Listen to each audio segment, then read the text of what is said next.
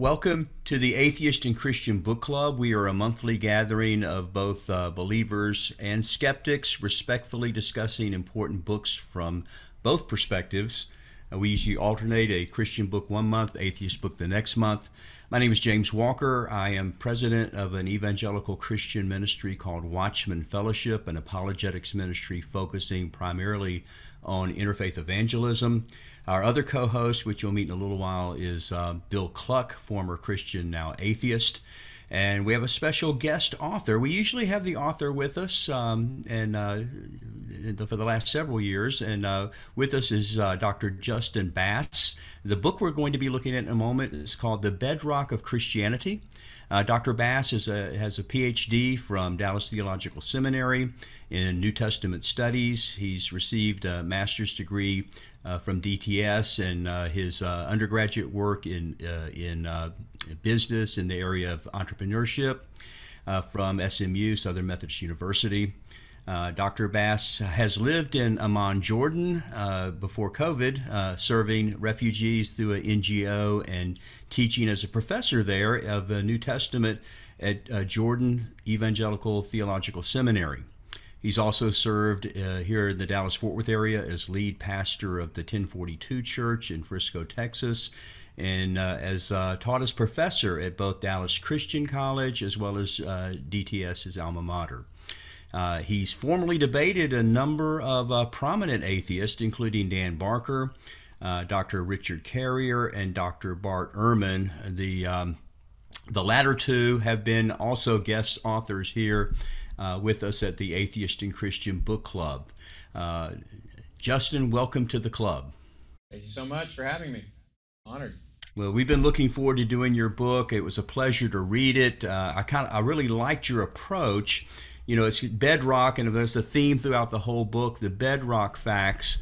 Kind of a unique approach you were talking about Jesus, the resurrection, the gospel, but you wanted to focus on things that almost anyone, more than 99% of the scholars, whether they are evangelical, Catholic, whether they are atheist, agnostic, whether in the field of antiquities or the biblical studies, that the vast majority, over 99% of the scholars out there, are going to agree. It kind of reminded me of what Gary Habermas does with the resurrection on his minimal facts approach. Let's start with common ground. Let's start with areas that even Bart Ehrman, the agnostic New Testament scholar, would say yes. These are things that we would agree on, and I really like that approach. Now, you did say there is this 1% of people that would deny even these bedrock facts, and those would be especially our friends who are mythicists. And best I can tell, at our book club, maybe about half of our club members either are mythicists or agnostic on the question of was there a historical Jesus. But the idea for the mythicist, they're atheists who not only say that there was a man, Jesus, who maybe wasn't supernatural, didn't rise from the dead, maybe he was a misunderstood Jewish rabbi, or just a healer or a miracle worker of the day, but he certainly none of the supernatural elements of the Bible would apply. Well, these mythicists go way further than that, saying there never really was a man, Jesus, and including, in fact, last month in our book club, we had Robert Price, who is one of the top mythicist writers. We looked at his book he co-authored with John Loftus called Variations of Jesus Mythicism. Did he even exist? And they laid out the case. There was no historical Jesus, and in fact, there was a whole chapter we talked a little bit about in the book club, where they made one of the possible explanations was that Jesus was actually code. That the New Testament early Christians were actually involved in hallucinogenics and taking hallucinogenic mushrooms, psychedelic mushrooms.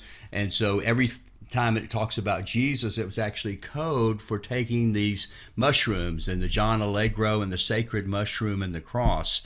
And so there was a tedious whole chapter trying to make that case. So let's just talk about that. I was just going to say that's actually the viewpoint of the great theologian Joe Rogan as well.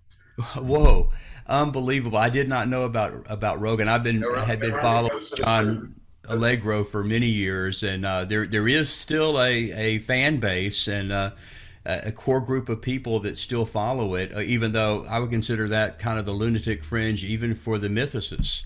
But can we address that first of all? Can you kind of put to bed the idea that Jesus never even existed? Can we really close the door on that less than 1% of the scholars out there? Yeah, it's just real frustrating that I can't say 100%, because if the mythicists would just come over and with Ehrman and the rest of the scholars and just agree that there was a historical man named Jesus, he was crucified, then I could say 100%. But yeah, I think the evidence is just overwhelming for Jesus's existence. Especially when you compare him to other historical figures from the ancient world. The go-to place, of course, would be Paul's early letters. That's where I start, because that's just the place also where, these are the sources that are agreed upon by everyone, that Paul wrote them, and even mythicists agree that Paul wrote these letters, that they date to, the early 50s AD, and so we're talking within about 20 years, 10, 15 years, in the case of Galatians, of Jesus' crucifixion. And Paul himself knew Peter, who was chief disciple. He knew James, who he says was Jesus' brother. And then you have that awesome, I think amazing parallel with Paul saying in Galatians that James is the brother of Jesus. And then you have Josephus, who I don't think he read Galatians. I don't think he was reading Paul. And Josephus, later on, towards the end of the first century, says there was a guy named James who was stoned to death, and he the brother of Jesus, who was called the Christ. And so you have that amazing independent testimony. Again, something that's pretty unparalleled in the ancient world, to have something, especially from a non-biased source, in agreement like that. And so if Jesus had a brother, he probably existed. So I would say that Paul's early letters would be the starting place. That is the kind of common ground where everyone agrees on that. Even the mythicists agree that Paul's letters are legitimate and historical, and there was a Paul and there was a Peter. That's what I find interesting. When I've talked about this, I'll have a list of names from the ancient world, and if you have John the Baptist, you have Peter, you have James, you have Pilate, you have Tiberius Caesar, and then you have Jesus, and you have this long list, and for some reason it's Jesus who doesn't exist, but they agree all the others exist. So I always find that fascinating. What is it about Jesus? Maybe it's because he claimed to be the Son of God, and only through him is eternal life. I don't know. It could be. I don't know. But yeah, even Bart Ehrman, who is a skeptic, New Testament critic, and he wrote a very good book, short book, that Jesus certainly existed, and made the case against mythicism. So even though the mythicists love to quote Bart Ehrman and rely upon his scholarship, when it comes to that book, we're hard-pressed to get the mythicists to even be willing to look at Bart Ehrman's book on the historicity of Jesus.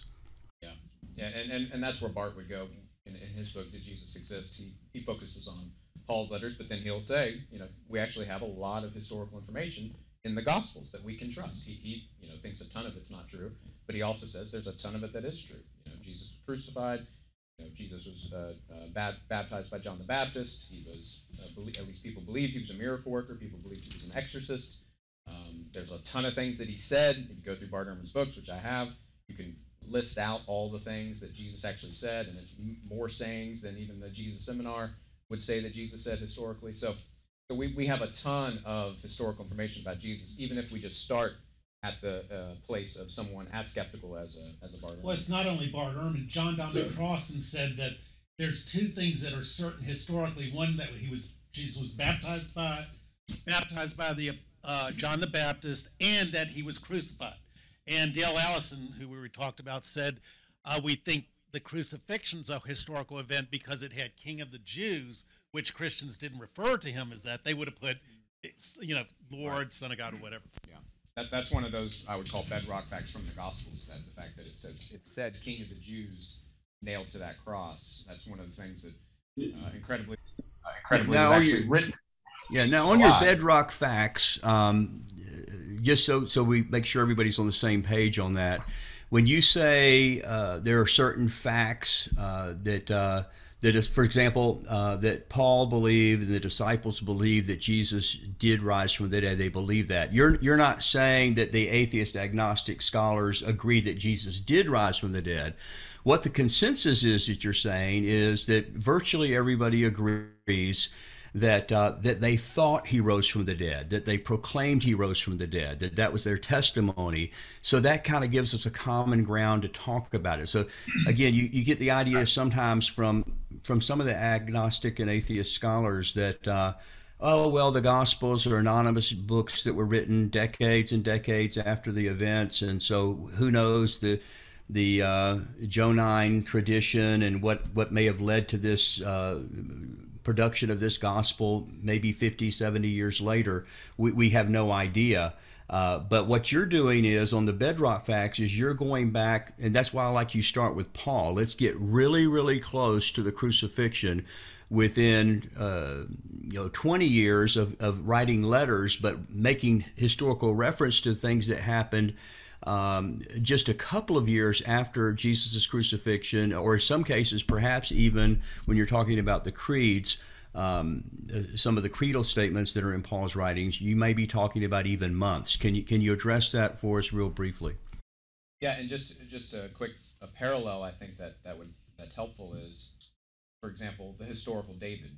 And so there was a time that scholars would say, there were many scholars who would say there was no David. He was someone that was made up by the Jews, like Hector was made up by the Greeks, or Achilles or something like that. But then in 1993, we discovered what's called the Beit David stele, and it has, dating to about 100 years after David died. It says Beit David. It says House of David, and it's this Aramean king talking about how he conquered and was victorious against Kingdom of David.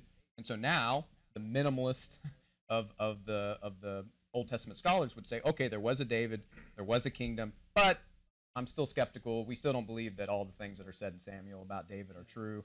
And so it's kind of like that. But I would say we have way more evidence for Jesus and for the Gospels and for reasoning to accept that than we do about David. But it would be like that. That's the common ground. We can start with David. Okay, there was a David. He had a kingdom. Okay, so now what can we know is true about David from the books of Samuel and Chronicles?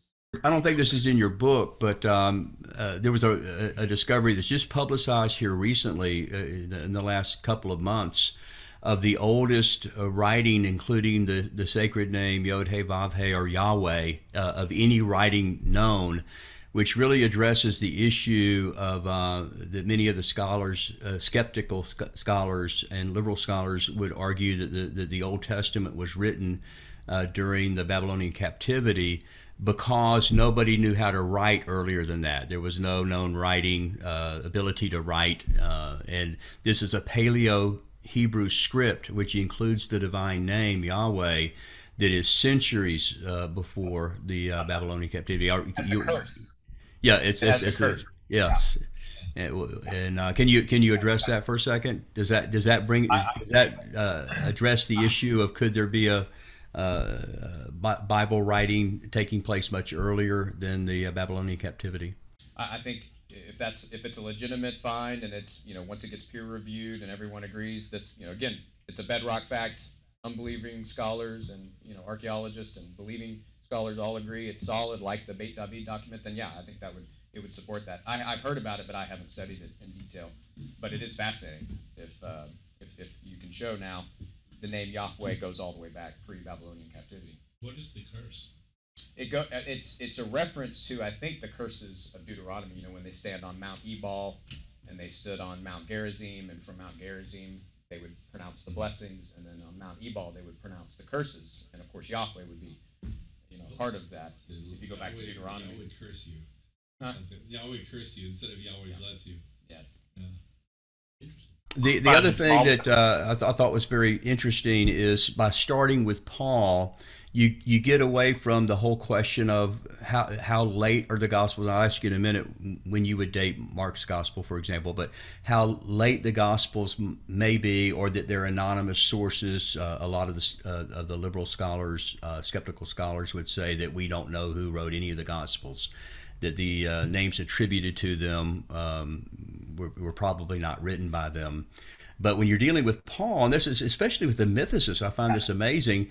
Why would they agree that Paul's a historical person? It's like all these people are make-believe fiction, except Paul. Now he's a real person.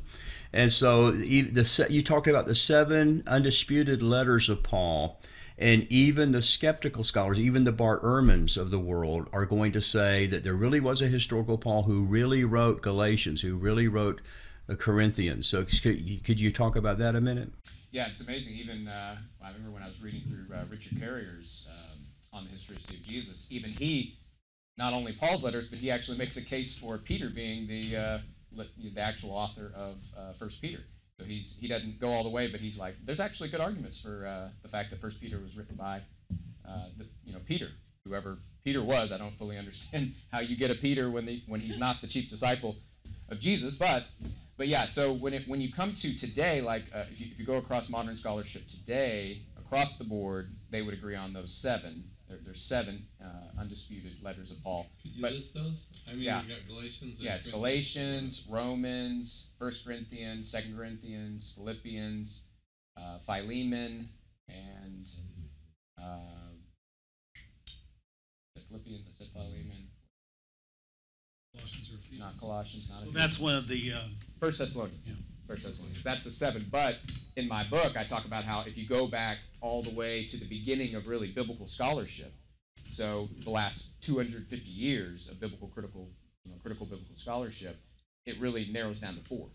So it narrows down to even 4 of Paul's letters, because there were a lot of German scholars that were pretty skeptical of even some of these others. So when you get down to it, it's actually just 1 Corinthians, 2 Corinthians, Romans, Galatians. But just on those 4, that's what I base pretty much my bedrock facts from. So I show how even from those, bedrock sources, you get the bedrock facts that I lay out concerning the resurrection.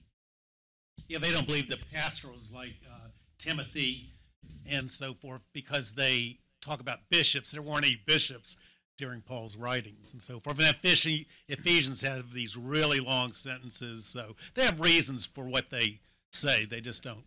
Philippians, though, Paul mentions bishops. Yeah. Oh, he does? Okay. So is it the style of the writing that caused these scholars some concern? Yeah, I see the arguments, at least with the pastorals. The pastorals would be 1 Timothy, 2 Timothy, Titus. When it comes to Ephesians and Colossians, 2 Thessalonians, these are letters that have a nice little split. There are still some more liberal scholars that will accept them as Pauline, and then there's many who don't accept them. But when you look at those, the Greek, I read the Greek. To me, it's Paul. I don't see why there's a debate here. But when it comes to the pastorals, the Greek is different. And one theory is the reason behind that is these are actually the most personal, other than Philemon. These are the most personal letters Paul wrote, and he may have written them in situations where he didn't have an amanuensis. An amanuensis would be someone who he would write for him while he would speak, and that's how Paul wrote most of his letters. That's how many, in the ancient world wrote their letters. We know he wrote Romans that way. At the end, Tertius comes in. He shows himself the actual writer of Romans. I'm the guy right. Hey, Tertius also sends you greetings. And so that's why 1 Timothy, 2 Timothy, Titus may not be. So it's like the difference, colloquially, it's like the difference if I write a letter to my mom versus a letter to a church asking for funds or something like that. That's right. Yeah. And the theology is a little bit different in some places than some of his earlier letters, like his views on marriage and family. But my view is it's just because of the circumstances. I think because Paul is writing the pastorals, almost 20-something years later than he wrote Corinthians. It's, now he's, experiencing a whole different kind of world. Jesus may not be coming back before I die. I need to tell these people to get married, have kids. Who knows? Maybe it's the next generation when Jesus will come back. Paul, I think, believed Jesus was coming back real soon. You don't actually believe Paul wrote Timothy, right? No, I believe he wrote Timothy. Well, he's telling women, shut up in church. Go ask your husbands. And in Paul's other letters, it's like he has a high regard for women. Well, in 1 Corinthians 14, he says just about the same thing about women need to be. So he was a chauvinist throughout my view on those passages is that there are differences in opinion of Christians on those, but my view is that they are cultural situations in those particular churches that Paul is dealing with. There was clearly some women getting new freedoms that they had never had, and as a result, it was causing disruptions and issues in those churches. But this wasn't a situation for all churches, and evidence for that would be 1 Corinthians 11. Paul says when women are praying or prophesying in the church, have them wear the veils, and so women are prophesying and praying publicly, and prophesying is a form of exhortation, teaching. So for Paul, I think it's a specifically cultural thing that's going on there. So it's the eternal principle that we would take on, that there needs to be order in the church, kind of thing. But I think Paul, as we see Paul empower people like Phoebe, is a deaconess who he entrusts with the masterpiece of Romans, right. To take to the church. So I think Paul was very much pro women, and there is no male or female. We are all one in Christ Jesus. Justin, on page 19 in your book, this is one thing I remember when we talked 2 summers ago for our interview. I don't know if I mentioned the interview, but this one occurrence in this one word that appears nowhere else in the New Testament, where Paul goes and gets information from Peter, the historio. Yeah, historio. That was a fascinating little thing. Can you speak a little bit about what's going on there? Yeah, this is in Galatians 1. 1:18. 1:18. It's 1:18. Where Paul mentions that he went to 3 years after his conversion, so that's why we date this to around, if Paul was converted in AD 34, about a year and a half after Jesus was crucified. He was crucified 33. Then 3 years later would be 37 AD. So in 37 AD, Paul is hanging out with Peter in Jerusalem for 15 days, for 2 weeks, which is incredible. What did they do? What did they, I think it doesn't take much imagination to think about what they talked about. They talked about Jesus. They talked about these incredible things, and I think a support for that is that Greek word that Paul uses. Only here, he says, I sought out information. The historio has a history in Greek, literally a history in Greek. It comes from the father of history, Herodotus. He's the first to really use this. And so Paul using that on purpose to say, I sought out historical information from Peter. Yeah, because Paul didn't know a ton of the things about the public ministry of Jesus. All he knew about Jesus was he was crucified. He thought he was cursed of God, to bring back the curse. And he appeared to him. And so now his whole world has been turned upside down. How is this crucified man, the Lord of the world? How is he risen again from the dead? I got to put all this together. So he wrestles with the Old Testament, and going to see Peter and some of these earliest apostles was another part of that process. And the other thing, Justin, he kind of says it in passing. I kind of went down. It doesn't seem to be an agenda. Is that one reason we think it's historical? Yeah. That is one of the reasons why scholars see it as he's not he doesn't seem to be. He's not making a big deal about it. NASB right. says, I went up to Jerusalem to become acquainted with Cephas. Yeah. The very different translations. Different translations render it, but there's I went to seek historical information. I went to seek information from. But there's other Greek words to mean, I would say, like to just greet, to just meet with. But this word is a word that means, I think, because some I can't remember which translations, but some will say he sought out historical. Well, speaking of that, you seem to put a lot of weight on what Paul says concerning the historical Jesus. You've heard this, I'm sure. One of the problems of Paul, validation of the Christian faith, is he doesn't seem to know about Jesus' miracles. He never mentions his parables. He doesn't mention his teachings when they could support his view. So don't you find that problematic in using Paul as a resource? Yeah, it's a good point. I think one thing is Paul's not writing Gospels. He's writing letters, and he's in this action-packed. You just read 2 Corinthians 11, his little mini autobiography of what he's experiencing. He's being stoned. And I'm not talking about weed. He's being shipwrecked. He's being whipped. He's being beaten all the time. And he's launching these letters off and quickly probably speaking to these people, dictating to just deal with whatever the church problems are. And so when he can reference the historical Jesus, he does. So for example, in Philippians 2, he points back to the humility of Jesus to to push against their, being prideful and usurping authority over each other. So he says, in humility, have the same attitude of Christ Jesus. And he does the same thing in Romans 15. He points back to, when Jesus was insulted, he didn't insult other people. That's referring straight back to when Jesus was being beaten and spit upon. He didn't fight back. Hey, Bill, along those lines, Bart Ehrman makes a good point.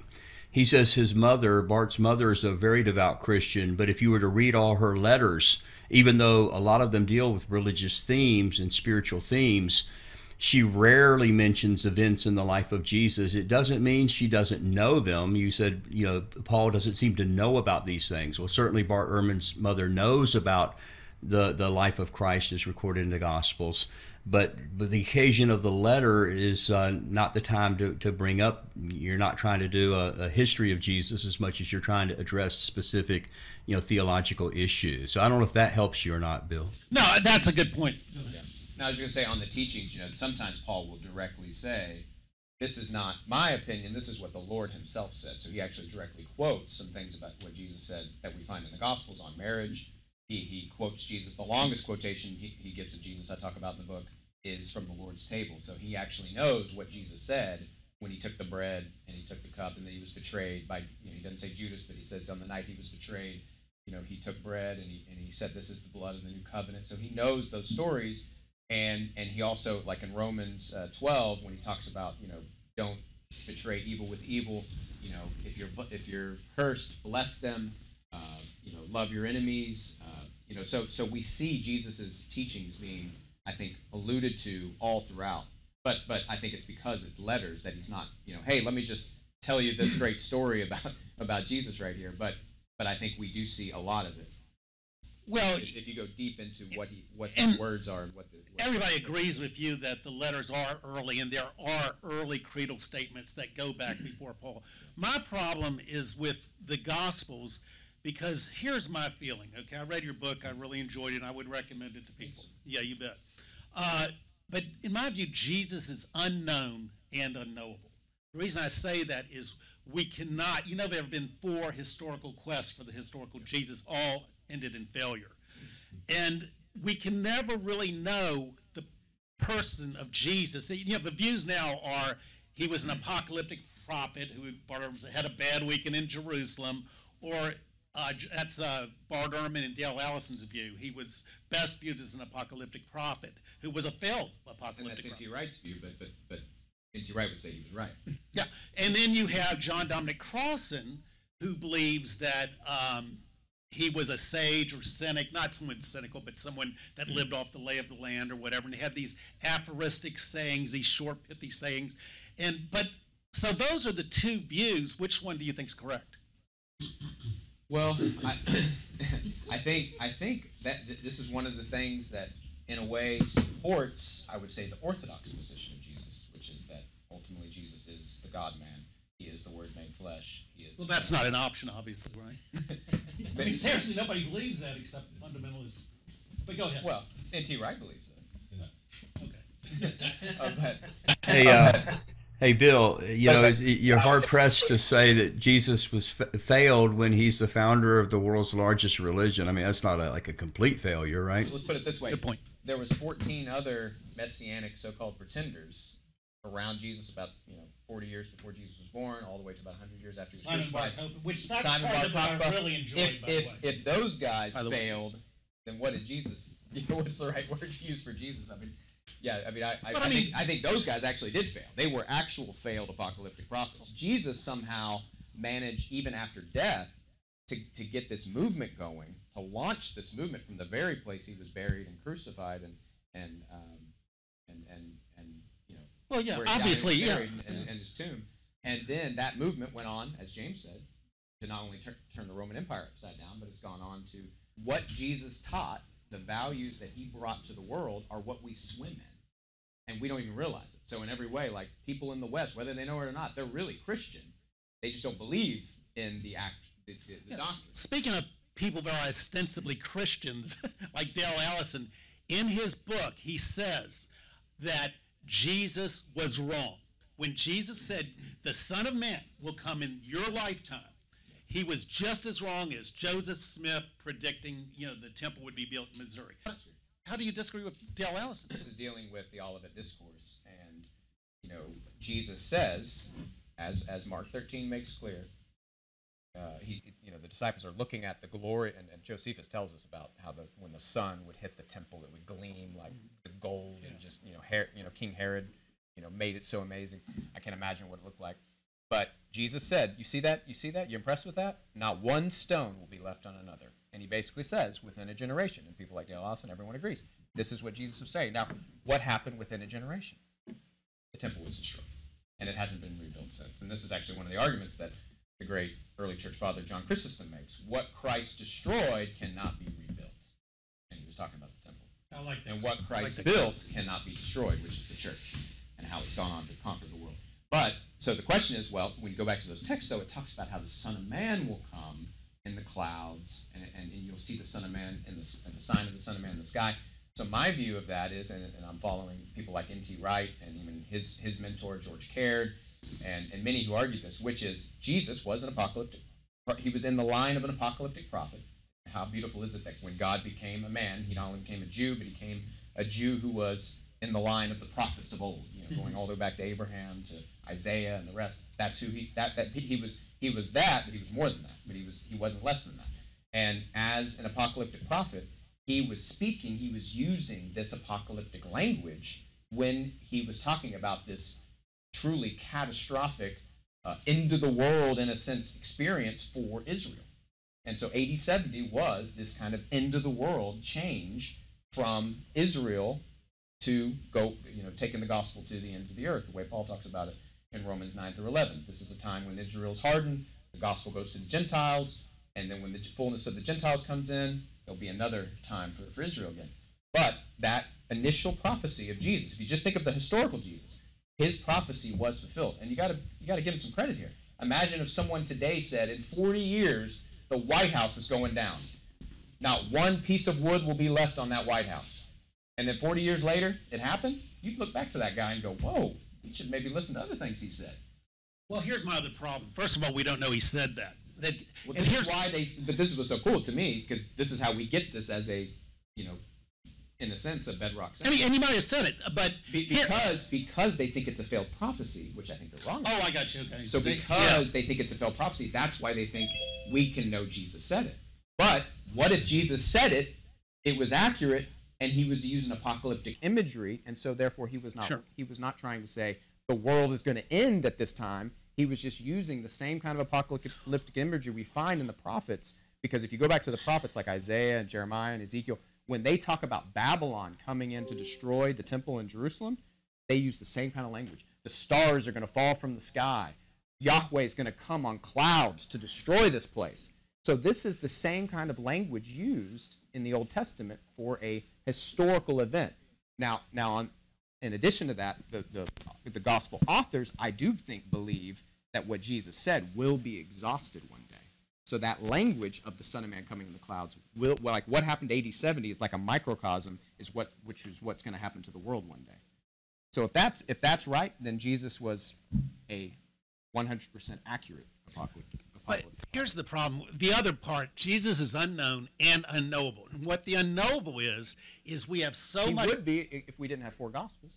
Like that matters. There's only, the Jesus Seminar said only 23% of the sayings of Jesus go back to Jesus. And the book of John, it's all black.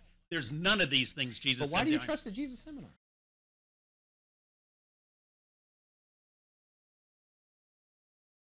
Anyway, here's the problem. It's like looking through a stained glass window, the Gospels. You have so much Christian tradition, Christian interpretation, and we use the criteria of dissimilarity. If it sounds too much like a Christian saying it, boy, it's out. And if you read Dale Allison's Jesus, the New Millenarian Prophet, him and Crossan, when they're trying to figure out who Jesus is, they just argue on, did he say this? He might have said that, probably said this. For instance, when take up your cross and follow me. Well, obviously, Jesus didn't know how he was going to die, so that doesn't go back to Jesus. stuff like giving to Caesar's what is Caesar. Maybe that does. But you seem to think everything goes back to Jesus, which I find insane, to be honest. Well, I would say it this way. I would say there's what you call ipsissima verba, the very words of Jesus that we have. And the voice I heard in the Gospels. So we do have places where we have the actual words. We have Abba. Sure. When Jesus prayed in the Garden of Gethsemane, he said Abba. He said Father. When he taught the disciples to pray, he taught them to say first Abba. He said Talithe cum when he raised Jairus' daughter from the dead. There's certain Aramaic words, Eloi, Eloi, lama sabachthani. Sure. My God, he said that from the cross. So there's ipsissima verba. I don't think we have a lot of ipsissima verba. I think we have a little bit. We have mostly vox, which would be the voice of Jesus, which I think isn't giving us the actual, if we had a recorder, it would, because already it's in translation. We're reading the Greek of Jesus when he spoke in Aramaic.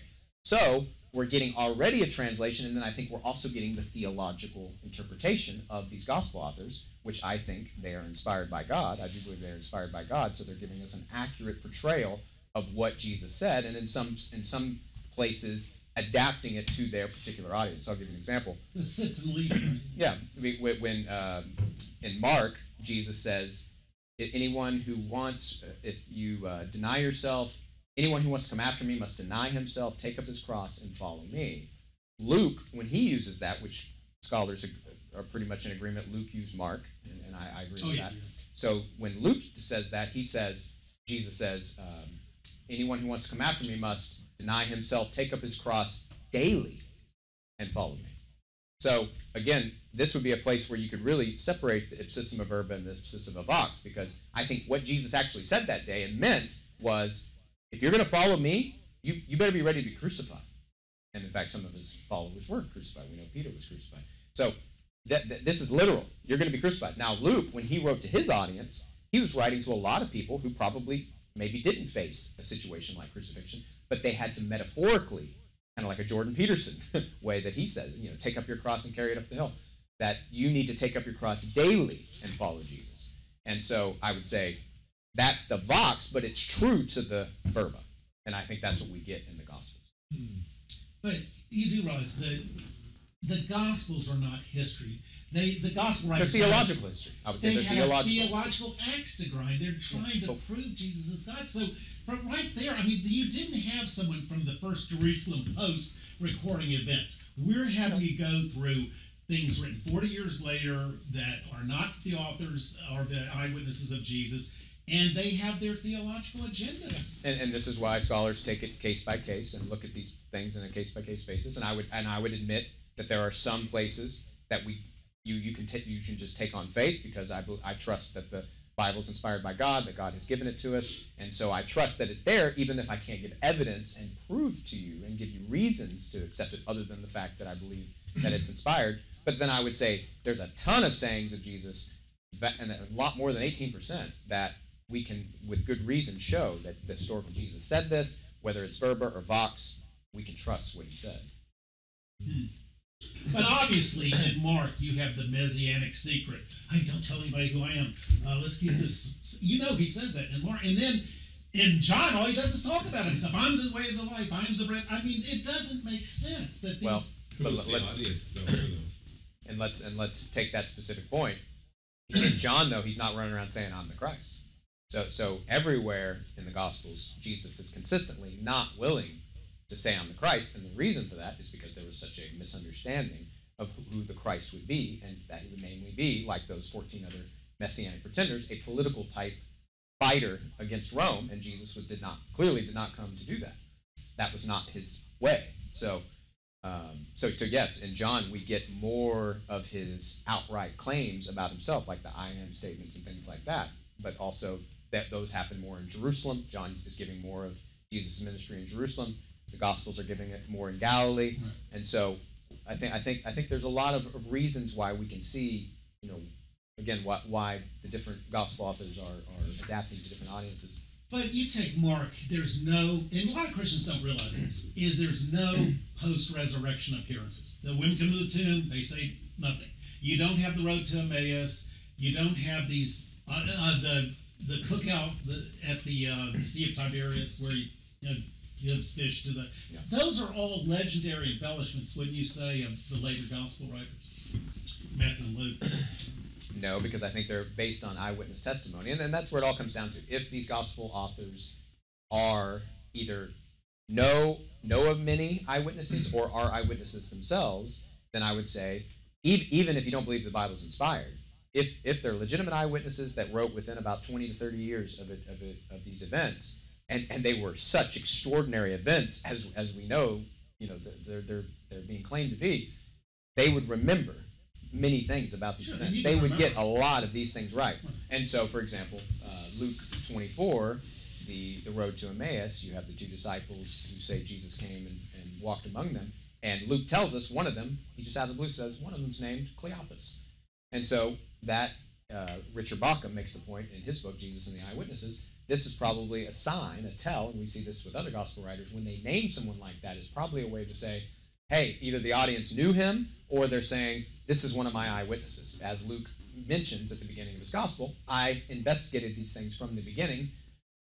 I interviewed eyewitnesses. Cleopas is probably, and it's amazing. I mean, when you read that account as an eyewitness testimony, it's a vivid, beautiful story, and so exact. I mean, it just reads like someone who's telling Luke the story, and he wrote it down. If you have a question, we want to give you an opportunity to ask Justin a question about the book or about the discussion that we're having right now.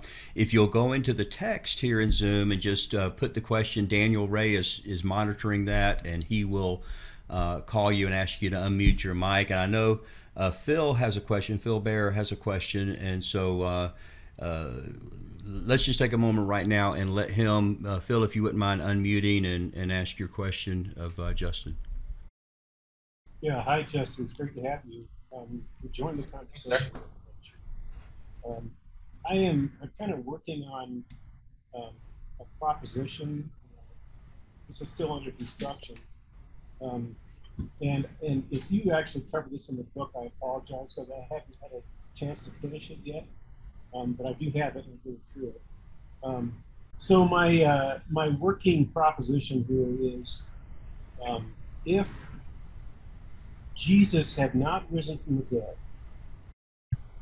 the best candidates for people who would have known that would be his disciples.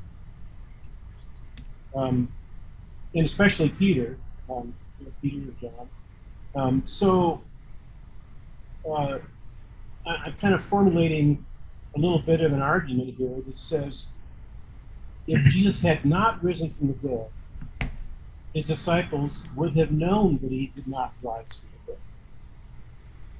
But his disciples were convinced that he had risen from the dead because they were preaching to that effect, and they were even willing to die before they retracted their story. So if the disciples if Jesus had not risen from the dead, his disciples would have known it, but they didn't know it because they believed he did rise from the dead. So it follows that Jesus rose from the dead. What do you think about that? That's I think it's really strong, and it's even an allusion to, I don't know if you've read Dostoevsky. You should read his The Idiot. And The Idiot, I know it sounds funny because it's called The Idiot, but it's actually brilliant. But in The Idiot, he makes kind of this point in telling the story about what happened to Jesus. He talks about this painting, and you actually can go online and look at this painting. I could send it afterwards to everybody. I can't remember the name right now, but it's this painting of Jesus. It's the most horrific looking Jesus you'll ever see. I mean, he's like got that green look, the greenish look of a person when they die, got that, post mortis look, and he's got this face like he's like been screaming. And he makes the person in the story makes this point that they must have seen Jesus like this. I mean, at least the women saw Jesus like this, Joseph of Arimathea. I mean, they had to have seen what this man looked like when he came off that cross, and it had to have been the most horrific. When a person was crucified, it was bad enough, but when they came off the cross, how horrible did it look? And so then what then would convince them that this person is now Lord of the world if he did just stay like that, right? If he just, even if the body disappeared or something, they saw him. They saw how he looked. And so that horror of death and suffering and torture, You know, what then convinced them that he's Lord of the world? It's that kind of argument. So I definitely think that's strong. And here's a comment on that. John Dominic Crossan said, the people that knew didn't care. You know, like the high priest and so forth, they didn't care where the body was or that it was whatever. The people that knew didn't care. And the people that cared, the disciples, didn't know. Does that make sense? He would say the women went to the tomb, though. He would say the women knew at least that were at least at the cross, I would say. Well, that's I need to look at that. Feathers in the Christian apologetic, hat that the women, but It's even that. kind of based on the idea that it's impossible to be convinced that something is true and then know that it's not true at the same time. Yeah.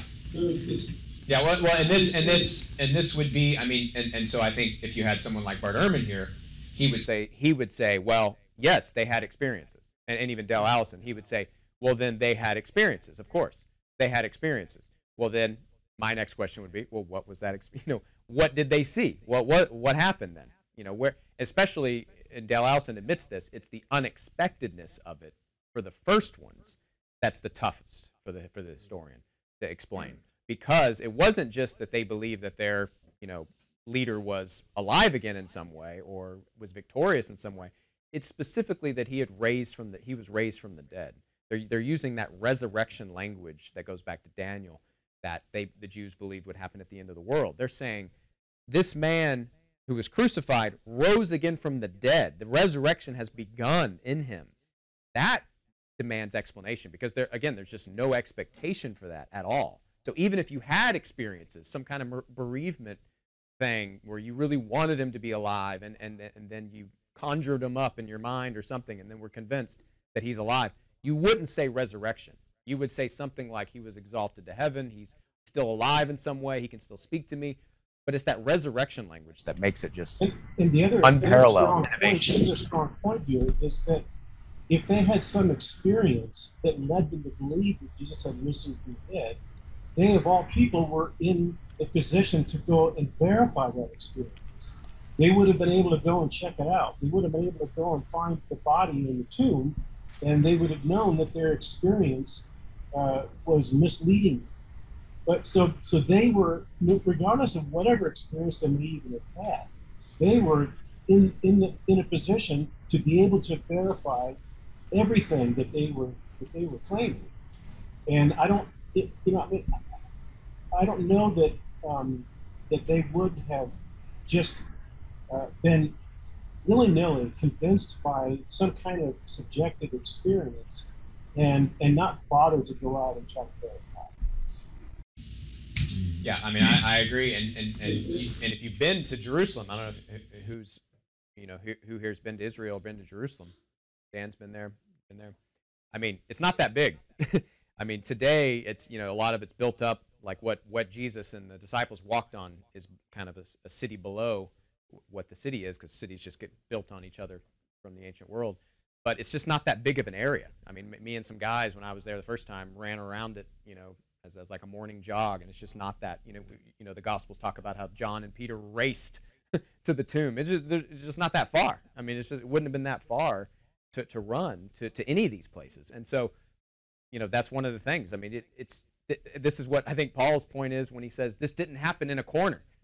This didn't happen in some secret place like Joseph Smith and his what do they call golden something. It didn't happen like that. If I'm gonna die for something like that, I'm gonna go back and double check. Yeah. I'm gonna make sure that I'm not just going by some vague religious experience. So experience argument, I don't think it works because those guys were dead serious and they were willing to die for what they were talking. Yeah, I think the point, Phil, on that is there are people that are willing to die for things that aren't true. We saw that on 9/11 with the terrorists.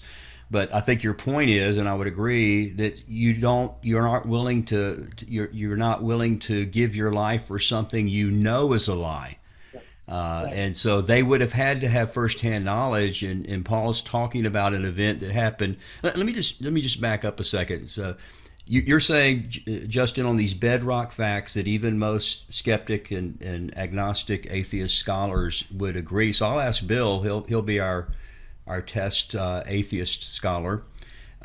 Would you agree that it is a bedrock fact that there really was a historical Paul who made a radical life transformation, going from being an enemy of the early church to being its chief missionary, and that he claimed that he did see the risen Christ on the road to Damascus? Would you agree that that's true? And would you agree that he really believed it, or do you think that he said it but he was lying? So Bill, what's your take on that? Yes, and I think by the way, we have lots of historians here. We do. Yeah. We believe in Jesus. And it's Amen. sad, it's sad that, and I want to hear your opinion. These hip churches, we just went to one, Watermark, where everybody's with their iPads and everybody's cool and they have their little community groups. But guess what? There's no Sunday schools anymore. There's no teaching of the word anymore. And you have these Christians in these cool hip churches that have no clue who Jesus is. They don't even have a clue what the Bible says. How do you respond to that? Well, I think this is an epidemic. I think this is one of the reasons why the West, the church in the West is plummeting across all lines. I think it's only maybe evangelical, whatever they categorize as evangelical churches, hasn't been declining as much, but the mainline denominations, Roman Catholics, all of the are declining significantly, and I think it's largely for this reason that you're not getting the hardcore teaching. Now, I'll just say, Watermark actually is one of the few, even, it's a nice church and everything, but, you can call it a hip church, but they actually do small groups and take that very seriously with discipleship. But they're one of the few. So most churches are just, just an hour of entertainment, and you go home, and there's no training, no discipleship, no hardcore, Bible study, theology, apologetics, church history. To learn any of that, you really have to go out and study on your own, and that's cross denominations. That's not just Catholics. That's Baptists. That's Presbyterians. That's people of all denominations.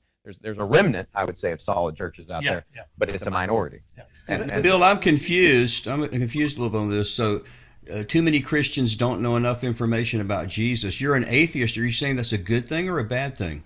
Nobody should know about Jesus and about Paul. Yeah, and to conclude about Paul, I believe, he saw something, and he did have a radical change in his life. But remember, Paul was a tightly wound, very idiosyncratic sort of guy who you've met these people, they go one way, the other way, and then once they change, they go completely, they're all in, no matter what. So I'm just thinking Paul's not from a psychological, and you read Romans 7, where you see this repressed homosexual who hates himself, who just has all these mixed feelings. I don't see John Shelby Spong. I don't see homosexual. What version of the Bible? But what? No, John Shelby Spong. But what did? I'll challenge that as a bedrock fact. No, it's a minority view. You're right. But what did Paul believe he saw? The risen Jesus. But and you would say he was. So you're saying he was wrong, but in what sense? He was lying? Who knows? Yeah, I mean, it's just what I'm saying. It's not our most. You do agree that Paul was, kind of a complex, tightly wound, all-in sort of guy. He was an alpha dog male that took the gospel to the ends of the earth and was on fire, and was a man that wept over his churches. Mm-hmm. The man that wrote 1 Corinthians 13 that tons of unbelievers will have read at their weddings. Sure. Said some of the most beautiful things about love and about so many other things. And basically, the co-founder, he was willing to be stoned, actually stoned to death, and then get back up and go. And I like that part of your book where he said he came back to the city. Yeah. And you could say so you at least agree he's sincere. Yeah. You're just saying you think there's something wrong in his brain. Well, Paul's a complex figure, and he's really the co-founder of Christianity. And it's hard to imagine if we didn't have Paul. Paul was never born. A lot of scholars say it would have been a small Jewish sect, because the genius of Paul was, hey, you guys can eat pork sandwiches, and that circumcision thing, just forget it. Who was Paul writing to when he wrote Romans? The Roman Church, the Christians in the. But how did they get there? Wasn't Paul? Oh yeah, absolutely. Okay. Yeah, well, obviously. Okay. Yeah. Where did the Alexandrian Church come from? Yeah, no, there's. Wasn't Paul? But what do you think of the? Yeah. So I think what we only emphasize Paul and I think rightly, because we have all this information about him, because Yeah. Luke, who was his buddy, tells us about him mainly through Acts. But there were Christians all over the Roman Empire spreading the gospel, Absolutely. proclaiming it, and even if there wasn't a Paul, it still would have But what do you think, become the largest religion in the mentioning world. that, you know, from 30 to 50, we just don't have any writings till Paul comes along. What do you think of that tunnel vision? What's it called? The tunnel period in Christianity, where They're busy. They're getting after it. They're busy about the kingdom. Michael, if you want to open your unmute, and you were in line for a question in the chat. Yeah, a lot of things I could say, some of which not very good, but I had a couple of comments. A couple different things. James Walker. So, what's in it for you? Because there's got to be a compelling reason that the disciples, who evidently knew it wasn't true, so what? I mean, there's got to be something in it for these guys, because unless they were crazy. So they, you know, I can understand. How much you make? A lot of money, James? I bet you don't. Yeah. So I think rich and famous. Yeah, and I can certainly understand a person wanting to have a TV network and lots of money. Okay, but you know, the apostles there, I don't think things went so well. It wasn't a lot of health and wealth there. You know, being asked to be crucified upside down, that's worse than watching a certain team that plays in Arlington. I'm being a little glib here, but the point is, look, these guys, unless they were insane, believed it really happened, and that's what everybody accepts. But there's a deeper problem here, and I think I hear some of the sweet folks here who, you know, trying to do the best they can with these, you know, very compelling bedrock arguments, which I'm afraid Brother Bart Ehrman is sharing too. These bedrock arguments only matter if you have a monotheistic worldview. See, worldview dictates what you can accept. If you have a prior commitment to atheism, well, then you're going to have to come up with tightly wound, you know, that Paul's a tightly wound, messed up guy. You know, I'm pretty tightly wound, but I'd like to think that it doesn't preclude me from making good comments about my field as a professional musician and professional music teacher. I'd like to think that it doesn't preclude me from making reasonable decisions about matters on who God is and, you know, and whatnot. I'm not sure tightly wound is a compelling reason to discount somebody's beliefs. Oh. And so I agree. And yeah. You know what I'm trying to say? And so, you know, and so let me just wrap up here. I'm pontificating, which, you know, that's my former occupation as a professor. Yeah, I mean, look, the point is worldview dictates how you look at these things. It's kind of like you have to be an evolutionist, more or less, if you're an atheist, because it's, as one person said, it's the only game in town. But here's the thing.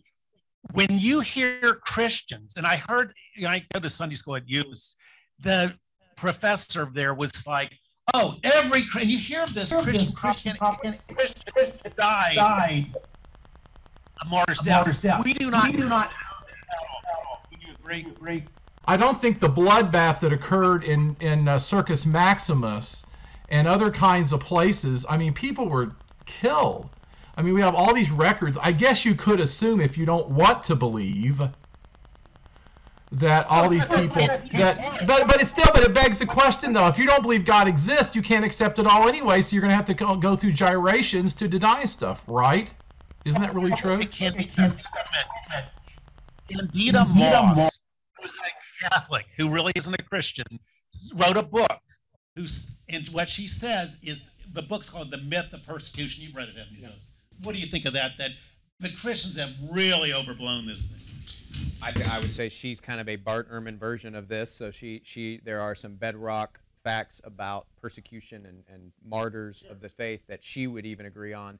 But her book is, I would say, on the extreme side of being skeptical on some of these things. But when it comes to the key ones, Peter, James, the brother of Jesus, Paul, those are three that Bart Ehrman, that across the board, they would agree, you know, people agree. Not only do we know that they believed Jesus appeared to them, but they died. They died for their faith. Peter and Paul under Nero, James, you know, James we know about because of Josephus, and he was stoned. because there was this competition between. But when you get to Andrew, like St. Andrew's Cross, I mean, Yeah, then you. when it comes to the other apostles, when it comes to the other apostles, I would say, I have no doubt they took the gospel as far as they could go. Were all of them martyred? I don't know, and I think a lot of the stories that come later we can't, authenticate because they're just so much later.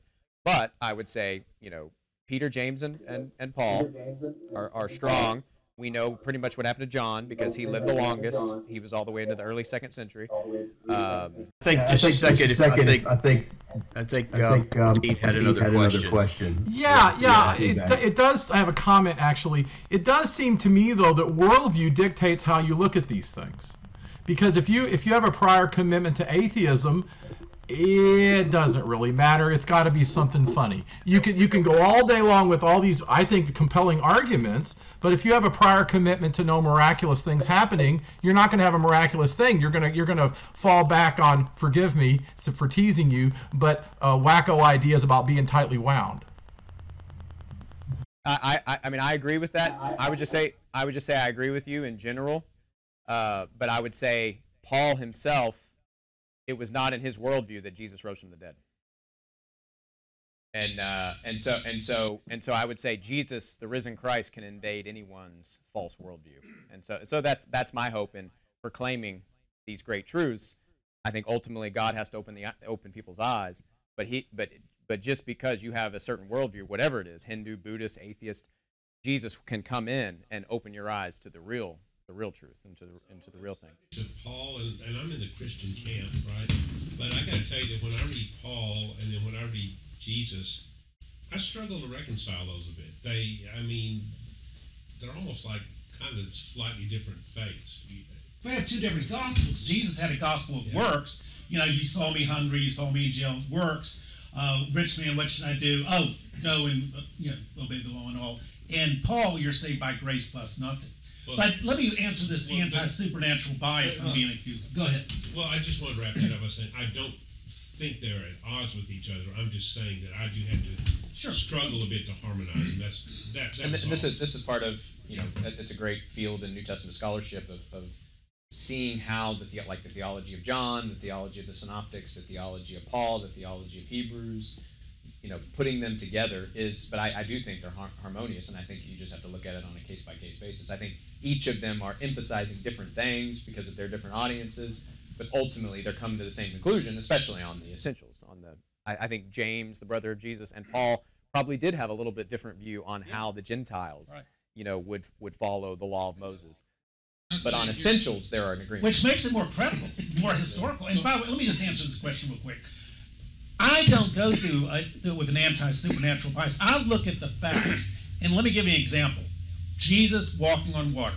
I read Mark, and it seems to be bare bones. It seems to be believable. But then I read Matthew, and Matthew has a different story. He has Peter walking on the water. Now, Peter goes and fails, and Jesus rescues him and so forth. So you have two different accounts, not necessarily contradictory, but when I look at it personally, I'm trying to figure out, is this historical or not? And what do you think, Justin? I mean, you have two different accounts. On the walking on water? Yes. One with we Peter, have three. which are millions. Oh, three, okay. Yeah. Three of the Gospels tell this story, which is incredible because Luke, who had Mark, knew this story, and he didn't include it in his Gospel. So it's kind of an amazing thing that, it shows you that they just had this embarrassment of riches. They had so much that even Jesus walking on water didn't make the cut. But yeah, so we have it in Mark, we have it in Matthew, and we have it in John. So in Mark, I would say I think we can demonstrate through many other arguments that we're getting the eyewitness testimony of Peter of this experience. And so I think maybe it's Peter's humility of why he doesn't tell the story about how he was walking on water a little bit and having that experience. So yeah, I think, again, it goes back to, do you trust these people like Peter, who's behind the Gospel of Mark? And I think we have good reasons to trust Peter that he's telling us the truth of these experiences. But you said you don't have anti-supernatural bias. Just curious, what's happened supernatural in the world? I don't know. We had a guy that wrote a book on miracles, and I've experienced a miracle someone miraculously healed. So, I'm a lot more open than most, atheists. But you just, And how do you think that was healed? man, I don't know. We asked the doctor. I was a Christian then, and I said, "Well, what do you think of that? Broken collarbone healed in 2 days." And he goes, "She's a miraculous healer." So you never know. I mean, Do you think God did it? who knows? But I do read the great Germans. And what do you think of this? The demythologizers, as you know, looked at the miracles and they just threw them out. They pretty clearly had an anti-supernatural bias. Oh, of course. When you say, okay. Well, and even, and in a way, to defend them a little bit, people like Rudolf Boltzmann, he was actually trying to save Christianity for the new modern world. So that's why he was demythologizing a lot of it. He thought that was the better thing. We just need to have this existential experience with Jesus, and what actually happened in history doesn't really matter. But of course, that didn't work out so well. That's not. I wouldn't say that's the way to go. I would say the way the Gospels had been read for the first 1,800 years, albeit some other mistaken things, is the way to go. I think trusting that they are the Word of God. Well, don't shortcut. You said something beyond nature. Healed. Is this on Healed. Welcome to agnosticism. So there's a couple of things. I want to back up just a little bit with Paul and Luke, or Paul and Luke. I know you've heard, and I'm sure you have an opinion about the idea of Paul quoting Luke in 1 Timothy 5:18. Yeah. A laborer is worthy of his wages, which would put Luke in the Gospels potentially in the 50s, or if that's quoting Scripture.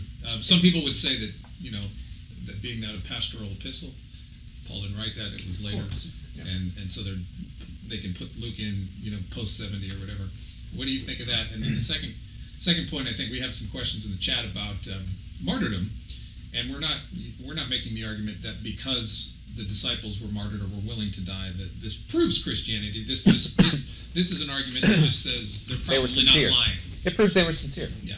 Okay. What do you think about the Timothy reference? Yeah. So to me that quotation from Luke and Timothy fits with my dating for other reasons of the synoptics, because I don't see how, when you study Luke and Acts, the way Acts is leading towards Paul's trial ultimately doesn't tell us what happened. I think that is, and there's actually some liberal scholars, that Adolf von Harnack and others, that were agreed on this and even changed their minds on this, that it puts Luke and Acts in the 61 to 62 time frame. If Luke used Mark, that would put Mark probably late 50s, or as possibly 60, 59 somewhere. Interestingly, Luke and Mark are hanging out with Paul. We know from Paul's letters. He mentions him in the greetings. So I would say 1 Timothy is written somewhere around 64 AD, quoting Luke. That was written around 61, 62.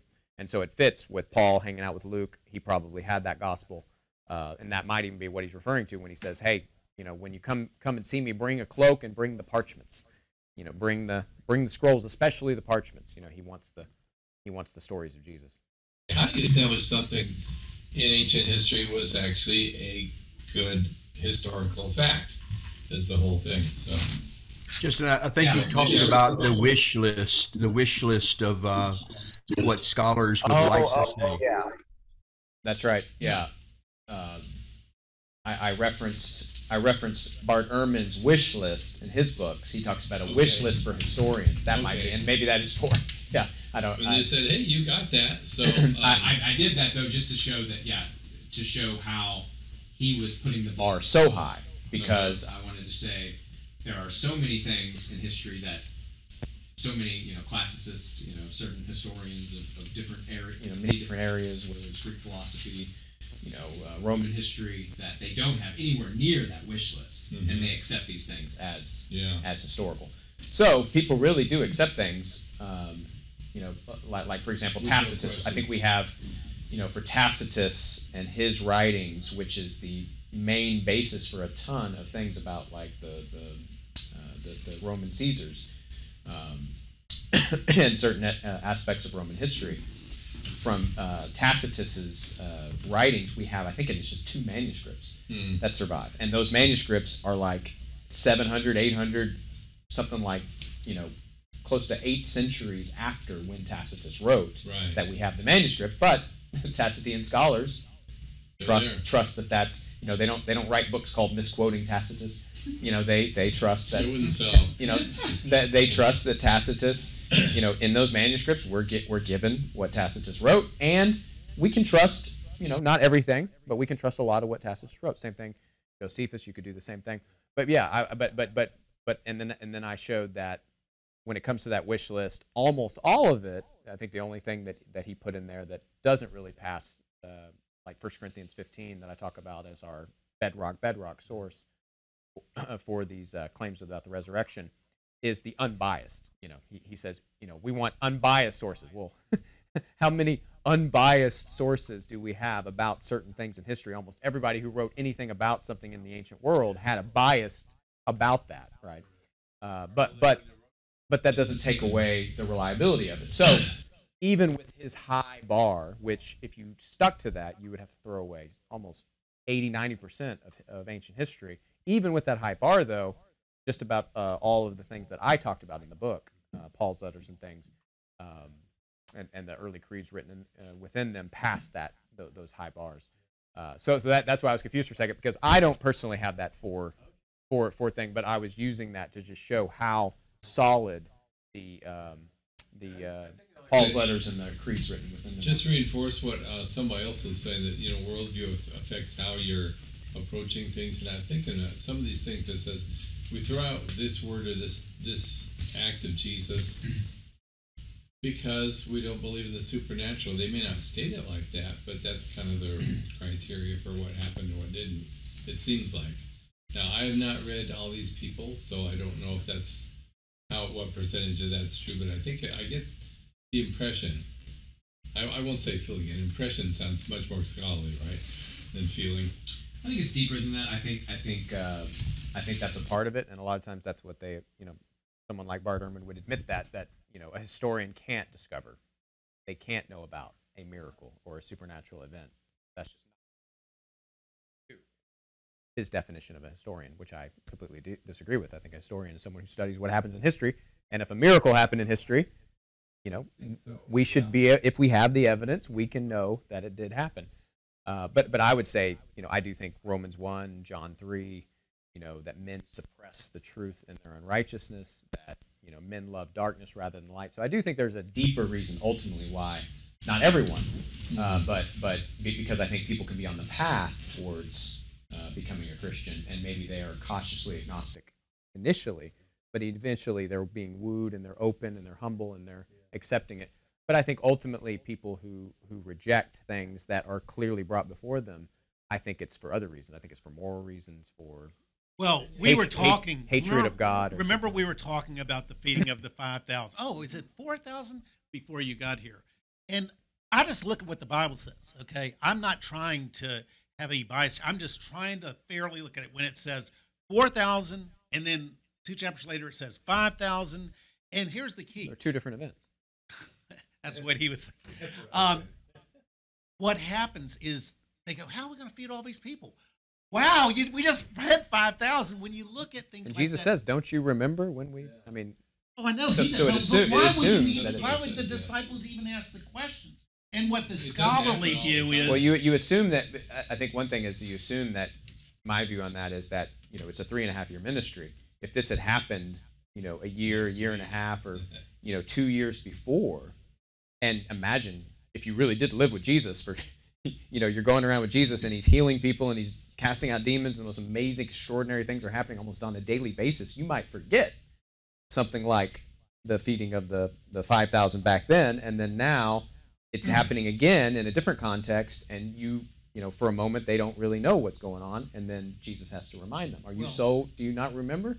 Maybe, but what I've read is he just had 2 traditions, and he just crammed them both in. Let's take a couple examples. The birth narrative. There's no birth narrative in Mark.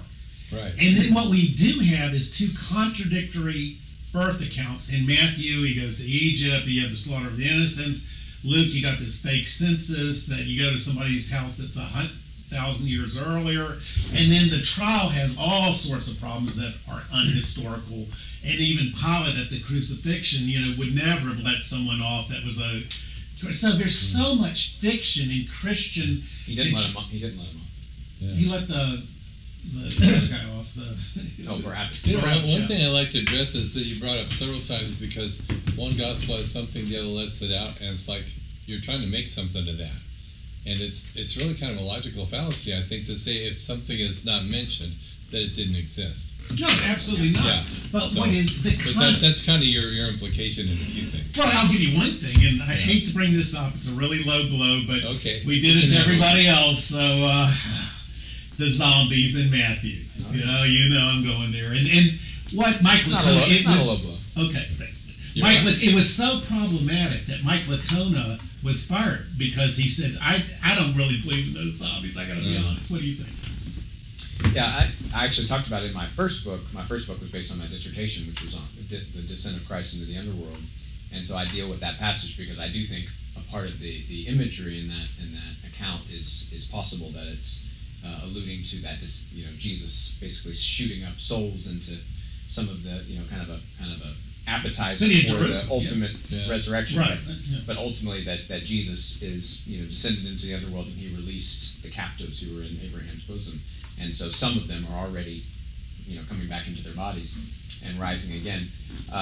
In the book, I talk about how it, I think Licona's position is definitely possible. It could be a apocalyptic imagery to teach a point, like a parable, but doing that too much, you can get into slippery slopes. But I do take it out. I think Dale Allison's right here. He doesn't believe it happened, but he agrees that Matthew thought it happened. And I think Matthew thought it happened, and I think it did happen. Because I think Matthew's telling the truth. Oh, you think it happened? Yeah. So I think these guys did. So I parallel it to in the Old Testament. If you remember, the prophet Elisha, when he died, he was buried. His bones were put in this burial spot, and these two guys were fighting. There was like a battle nearby, and one of the guys gets killed, and he falls into the burial spot where Elisha's bones are. He touches Elisha's bones and pops right back up and comes to life. So I think, did that happen historically? Well, again, can I prove that? No, I think it's because I trust the Book of Kings and the prophets who wrote Kings, and it's a part of the Scriptures, it's a part of the canonical Bible. So I think it's inspired. So I do think that story really happened. And then I think when Jesus dies, not only one person comes back, but multiple people, and it's Old Testament. See, here's the problem. Hey, Bill, can I throw this out to you? So 6 weeks before Jesus dies on the cross and rises from the dead, he does what? He raises Lazarus from the dead. What were they wanting to do to Lazarus because Jesus had raised him from the dead? They wanted to kill him. So to me it makes perfect sense why Christians wouldn't want to talk about all these people who had come to life at the crucifixion of Christ, however many there were. Why would you want to put your buddy in danger? Why would you want to put another person in danger when you know the Jews already want to kill Lazarus because of what happened with Jesus raising him from the dead? Here's the problem. We do not have someone from the Jerusalem Post interviewing those zombies. We just are taking Matthew's word, and that might have happened. And this is, like I said, this isn't something we can prove. This isn't something we can really demonstrate with evidence beyond what we have in Matthew, because we only have it in Matthew. But that's the thing. But it in no way affects whether or not Jesus rose from the dead. So that's where you need to focus. Well, here's where did Jesus rise from the dead? Here's an ancillary. You don't need to worry about the zombie apocalypse. You need to worry about whether you Jesus have rose from the dead. Because if he rose from the dead, there's some issues. You have a big emphasis on Paul, which is well, but just so you know, it's not that I think Paul is more important than the gospel. No, of course. I only emphasize Paul because that's the bedrock common ground that everyone agrees on. Here's a question I've just remembered. You say, Paul says, and this is crucial, that he appeared to 500, some of whom are still alive. So, 500 witnesses, that would be great. We cannot interview them. We do not know their stories. But Paul did, and you've already agreed Paul was trustworthy. Paul did, and he says that the majority of those 500 were alive. He interviewed them, and they are readily available to testify that they saw Jesus to the Corinthians who wanted to take a holiday and go and visit, not go to Disneyland. You don't want to go to Disney World anymore. It's a terrible place. You want to go to Jerusalem so you can interview some of these 250 plus people who saw Jesus. So even though you can't, and the Jerusalem Post can't, if you trust Paul, through Paul, you have these trustworthy witnesses. That's the bottom line. You've already admitted Paul is trustworthy. And he might be. But then why don't you trust him on this? Well, not because I don't hear Matthew saying it. I don't hear a church father, Justin Warner. You just need if one trustworthy person says, Josephus is our only eyewitness to the Jerusalem temple being destroyed, and you trust him on probably not everything, some of the things he exaggerates. But he's not tightly wound like Paul. No, you didn't know him. We do have a question from Phil. And you learn at one point to my same point that if somebody doesn't mention it, it didn't happen. Yeah, and you know, Bill, just to follow up with what you said there, as far as and Justin, you can correct me because you know more about the ancient history than I do, but where are the people from the Mediterranean Post who would have been reporting on the eruption of Vesuvius in 70 AD? There's only one surviving extant written account from Pliny the Younger about that volcanic eruption, which would have been, you would think, far more dramatic to people in the ancient world at that time than an itinerant Jewish guy walking around, or a couple of dead guys walking around Jerusalem. Would you think? Where are all those reporters? Mm-hmm. Where are they? Yeah, you got a point. Yeah. And on the 500, just so you know, Dale Allison, you should talk to him about that when you all talk to him, because he does agree that Paul's reliable. There were, you know, he agrees, you know, and I agree that he believes in the 500. Yeah. Oh yeah. Oh. In fact, watch my discussion with him on Unbelievable. We talk about it. Justin, I've been reading quite a bit about historical skepticism recently, and I've been reading a lot from William Lane Craig and people like that who have some comments to make philosophically about historiography. And so my question is, in your book, you're pretty much laying out evidence that there are certain core claims that everybody agrees on. And my question is, do you think there is such a thing as an indisputable historical fact? Well, I mean, if we wanted to define indisputable, you want to say like meaning 100%, meaning you can't find anyone disputing even in the comment section of YouTube, like that kind of indisputable. like even on the Zeitgeist the comment section of the Zeitgeist video, even they would agree, like that kind of indisputable. When I say indisputable, I'm not talking about whether or not anyone disagrees with it. Okay. I'm talking about where the evidence is so satisfactory that really no reasonable person would even think about doubt. So then, so this would be a little subjective, of course, because, right, I would say that, mythicists and who have actually studied this are unreasonable in concluding that Jesus did not exist based on the evidence. But let's do something that I think everyone who would watch this would agree with, like the Holocaust. Did the Holocaust happen? Right? Everyone would agree, mythicists, everyone who studies any of these things would agree that there was a Holocaust, 6 million plus Jews were murdered, but there are still people, even with degrees, who write books denying the Holocaust. You even have people on Twitter from Iran, Ayatollahs, tweeting, and they deny the Holocaust. So we would say they're completely unreasonable about this indisputable fact. But I would say, I mean, so it depends on how you want to define the indisputable fact, right? And for me, a helpful way to define it would be when all the experts from all different walks of life, from all different mindsets, religions, when they all agree on something, who have credentials in these areas, to me that would be a definition of an indisputable fact. That's as close as you can get. So there'd still be someone, maybe that has a PhD, that has a blog, Richard Carey, someone like that would, dispute this, but still, it would be an indisputable fact, even though you have some of those outliers. Yeah, and part of the reason for my question is claim that the evidence for Jesus and for the resurrection and all these claims is insufficient. Yet they accept all sorts of historical data and historical claims that have far less evidence than what we have in the claims of Jesus and for the resurrection. And I mean, I've asked people if they doubt that we can know that Socrates existed and that we can know anything about his life.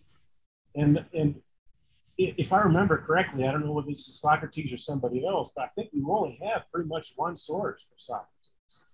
And if that's the case, then if everyone accepts the claims that Socrates existed and what he taught, that we can have an accurate idea of what he taught, on much less evidence than what we have for Christ and for the Gospels. Yeah, I would just say we actually have three solid sources for Socrates that were his disciples. So actually in my book parallel Socrates and Jesus a little bit because it's a good example of where you have biased sources, disciples, written probably within about 20 to 30 years of Socrates, and I would say same with Jesus, and then you have scholars going back saying, okay, what can we know about the historical Socrates? You know, what is Plato here and what is Socrates here? And so to me, again, against the mythicists, this is very strong against, because it shows you what inspired Plato and Xenophon. There was a historical Socrates. I would say it's impossible. It's possible to sort out the myth from the history, even if you're relying on biased sources. I have another question, and this really disturbs, because I believe in the death and crucifixion of Jesus. But what disturbs me, Justin, is there's 1 billion Muslims that don't believe he was crucified. What do you say to that? Yeah. Again, that would be an example where your faith is usurping your trusting of history. So they, and what's interesting about this, and I brought this up when Dale Alice and I had our discussion on Justin Brierley's Unbelievable. Reza Aslan, actually, you might have heard of him. He was on CNN. He's the guy that ate the brains and got fired from CNN. But he's not a great scholar. But he actually is a Muslim. He's a self-proclaimed Muslim who delved into historical Jesus studies, wrote a book called Zealot. And in that book, he says, well, the fact that Jesus was crucified can't be denied. So Reza Aslan, apparently, crucifixion is such a bedrock fact that usurps the Quran. But for most, especially passionate Muslims who believe the Quran is the word of God, I don't care how many citations you have from the ancient world that Jesus was crucified, they're going to trust the Quran over actual history. So I would just say they're not doing history. They're clearly just doing their faith. They're doing their theology based on the Quran. But this would be, I think, an evidence that the Quran is absolutely incorrect. Yeah. In fact, the surah that is saying this is actually based on a Gnostic text that goes back to the 2nd century that Irenaeus, the church father, quotes, which actually says that Jesus wasn't crucified. Actually, in that text, it was Simon who carried the cross. He was crucified in Jesus' place, and Jesus was like hovering over him, laughing at him. So that was in the Gnostic story. And so Muhammad probably got that, just like he got the story about Jesus, making clay. He speaks while he's in the womb. I mean, not in the womb. He speaks while he's in the crib. He makes a bird out of clay. These stories all come from apocryphal gospels from the 2nd and 3rd century, which probably made their way to Arabia through certain Christians and tradesmen. And that's what ended up making it into the Quran. Phil, did you have another question? Yeah, actually just kind of a quick one. Is it a generally accepted principle of historiography that if a secular source contradicts the Bible, that the secular source must be accurate and the Bible must be incorrect? I would say, to be fair, it would depend on the scholar. For some, it seems like the secular sources always are given credence over the biblical text. Josephus must be right here, not the biblical text. But in even liberal scholarship that I've read, many times they'll say, oh, I think the Bible, Luke is right here, and Josephus is wrong here. So, I think it would be a scholar by scholar comparison. But I think generally on the more liberal scholarship, they would trust a secular source over the biblical source, just because they are automatically assuming that the Bible is written by biased people, and so I'm going to trust the person outside over what the Bible is telling me. The wish list that Bart Ehrman lays out for historians includes that the sources would be unbiased, which, like I said, is like, this would be, I don't know of any sources that are unbiased except things that you find incidentally somewhere else that has no, where the person has no interest in the thing he's talking about, and he just in a passing reference refers to it. That would be an example of an unbiased source. Well, we do have Caesar crossing the Rubicon, which we do have hostile sources, and history wouldn't have played out the way it did unless it actually happened. So, and we have, for Caesar Augustus, we have coins of him, which you mentioned in the book. We have hard evidence. With Jesus, the evidence is so bad and so contradictory and so inconsistent. I don't know. Without Jesus, though, we wouldn't have this religion called Christianity that's been going on for 2,000 years and is the largest. So I think that beats the Rubicon. Justin, kind of off topic, there's been some not new, but more recent interest in the Shroud of Turin. Do you have what's your opinion on that at all? I know you're an expert, but... Yeah, I need to get into that and study that more. But the little I looked into it, it does just seem like a Middle Ages forgery. But, the one thing that fascinates me about it is because we have, of course, in John, that when Jesus left the tomb empty, his covering was folded up. It was nicely folded up. And I just can't imagine that the earliest followers didn't keep that, because that was the one thing that they could have kept. That would have been Jesus's. Everything else, what else of Jesus's existed? That was the only thing they could have kept. So now, how long were they able to keep it? And the thing that, again, makes me think that it's a forgery is because, I've been reading the Church Fathers chronologically for years, and my goal is to read through all of them. And at least up through the 5th century, it's never mentioned. So you'd think somebody, if anybody had that and could even use it and say, hey, this is something from the tomb of Jesus. It'd be one of the popes, it'd be one of, Augustine would have got his hands on it. Somebody would have gotten their hands on it. And there would have been a historical chain of custody that somebody would have, like the Ark or something. Exactly. The absence, again, doesn't disprove it, and it could be, and it'd be amazing. It'd be physical evidence of the resurrection. But, if I had to bet, I would bet it's a forgery. Gotcha. But it's amazing. It's an incredible thing. If it is a forgery, it's phenomenally. I was listening to Gary Habermas give his point of view on it. He says, "Just ask me on a particular day, and I'll change my mind." But the details about how the wounds and everything. I think one scholar was going into about how it looked like X-ray, like light coming out from the outside, and nobody really knows how they could forge it. So it is fascinating. I haven't looked into it long enough to know that I'm one way or the other on it, but it's just like, what is that if it's not real? Yeah. What did they do? Who did that? And that kind of thing. I've been to the Sistine Chapel, and I'm awe-inspired by that. I'm awe-inspired by what Leonardo da Vinci did. So these guys were just they're on another playing field. Mm-hmm. These aren't Justin Trudeau's. These are some really incredible, extraordinary individuals. Yeah. I have a question about what's going on in Jordan right now, and are you planning to go back after the after COVID is over, and just tell us a little bit about what you do there and working with the refugees and at the seminary. Yeah, inshallah, God willing, I want to go back. Not to live. I'll go back maybe in the summers in between my semesters when I'm teaching. I want to go back and I could do like a 2-week teaching and training thing. I have a lot of great connections there. The school there that I taught at was amazing. It's called Jordan Evangelical Theological Seminary, and they're training Arabs for the Arab world, and just solid. You know, it's DTS based in its theology, Dallas Theological Seminary, where I graduated from.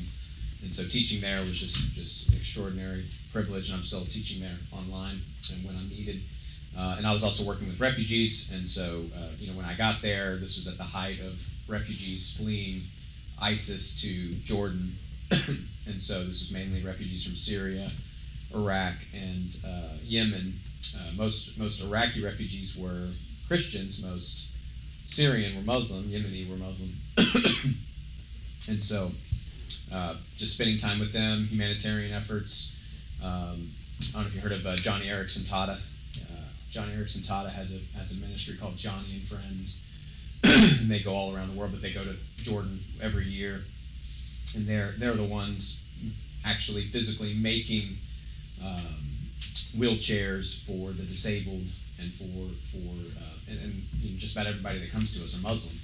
And so they're just amazed at this, because the Muslims and even the Muslim government aren't doing this. You know, there's no Muslim charity that is making wheelchairs for the disabled. They just kind of put the disabled back in the back room and just ignore them.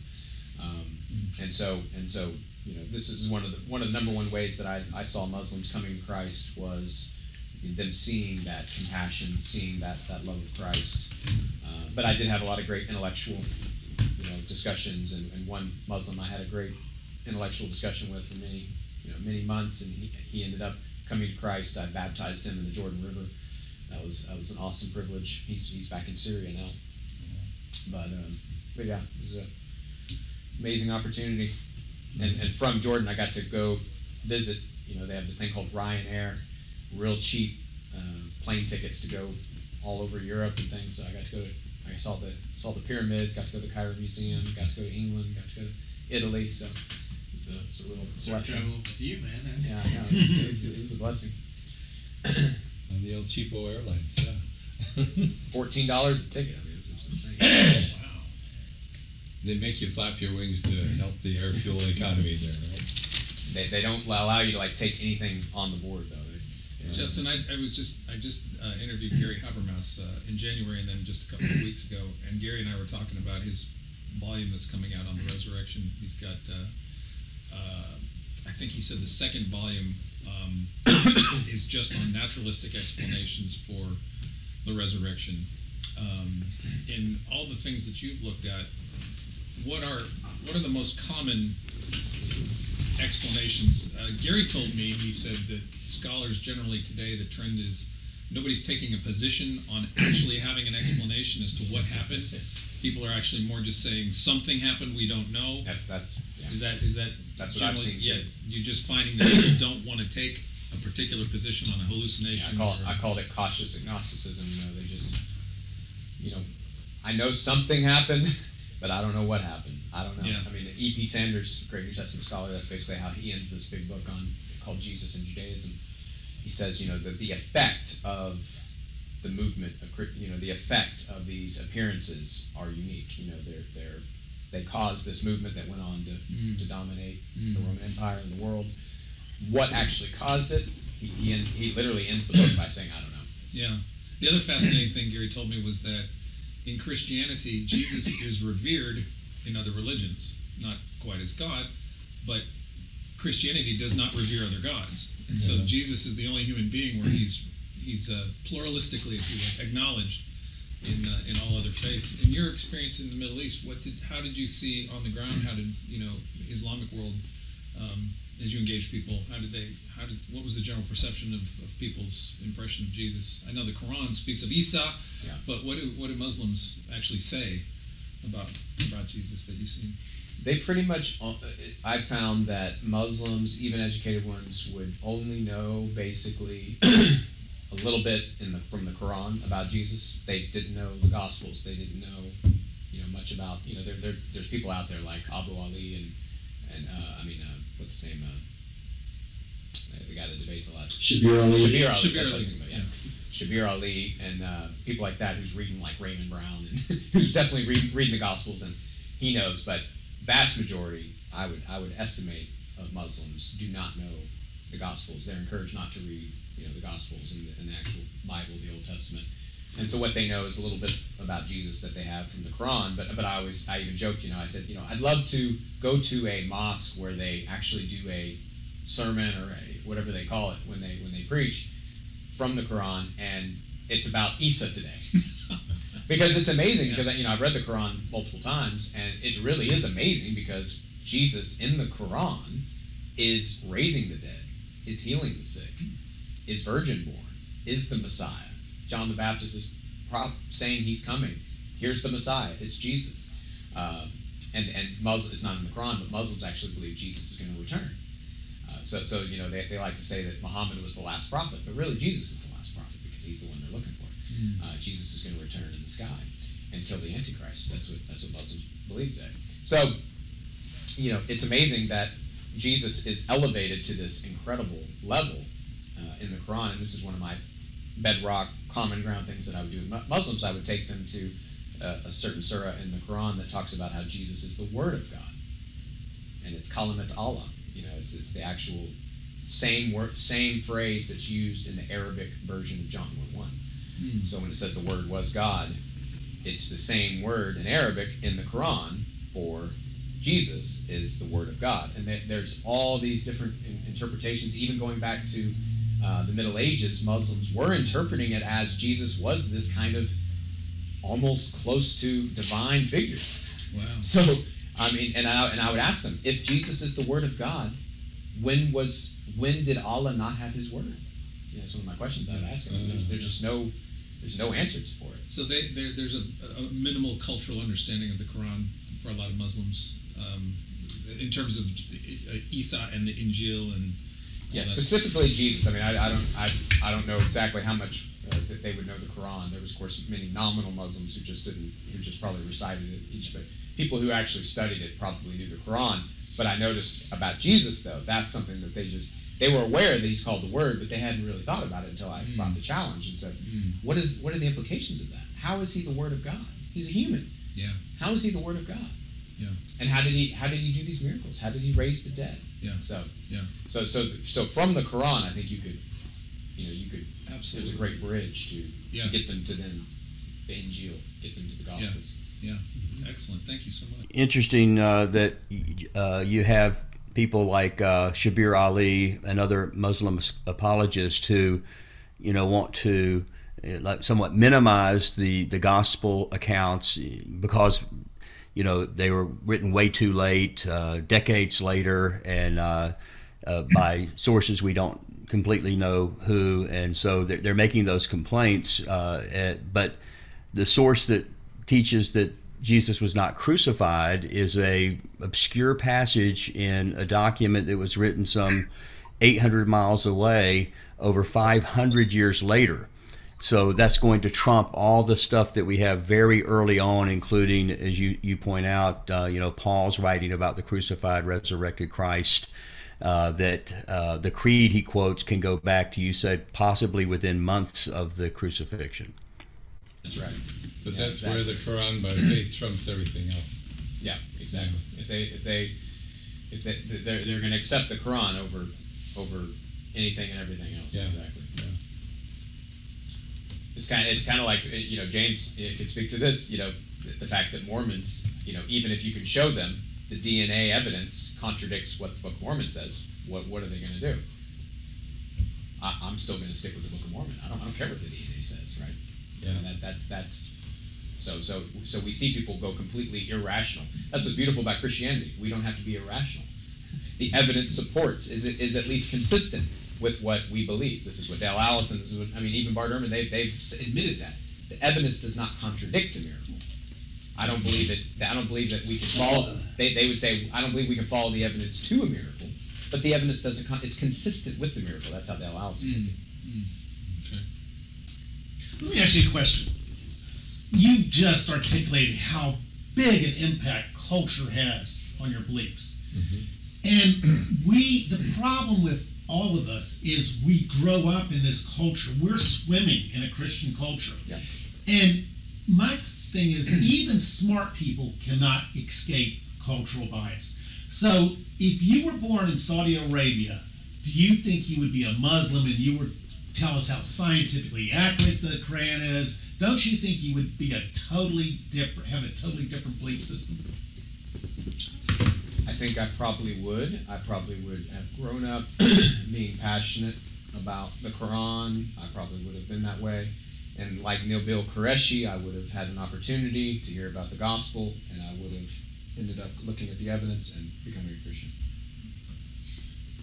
Okay, so you think you can escape cultural? Well, it goes back to a foundational belief that I have, which is, if you seek, you will find. So I believe, Acts 17, Paul says to the philosophers in Athens, God made for one man every nation of men, and he made them to be born exactly where he wanted them to be, so that they would reach out to him. He is not far from each one of us. So, someone born in Saudi Arabia, someone born in China, someone born in America, they're all not far from God.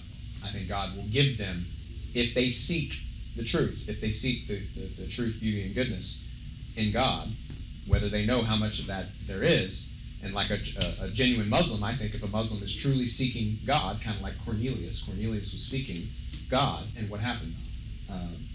Peter was sent to him, and he preached the gospel to him. Yeah, Bill, you and I are both living proof of that, because you were born and raised in a total Christian culture, and you escaped that to become an atheist, and I was a Latter-day Saint, 4th generation, just totally immersed in that culture, and here I am a Christian. So just here in the meeting right now, a number of us have showed that culture doesn't lock you in necessarily.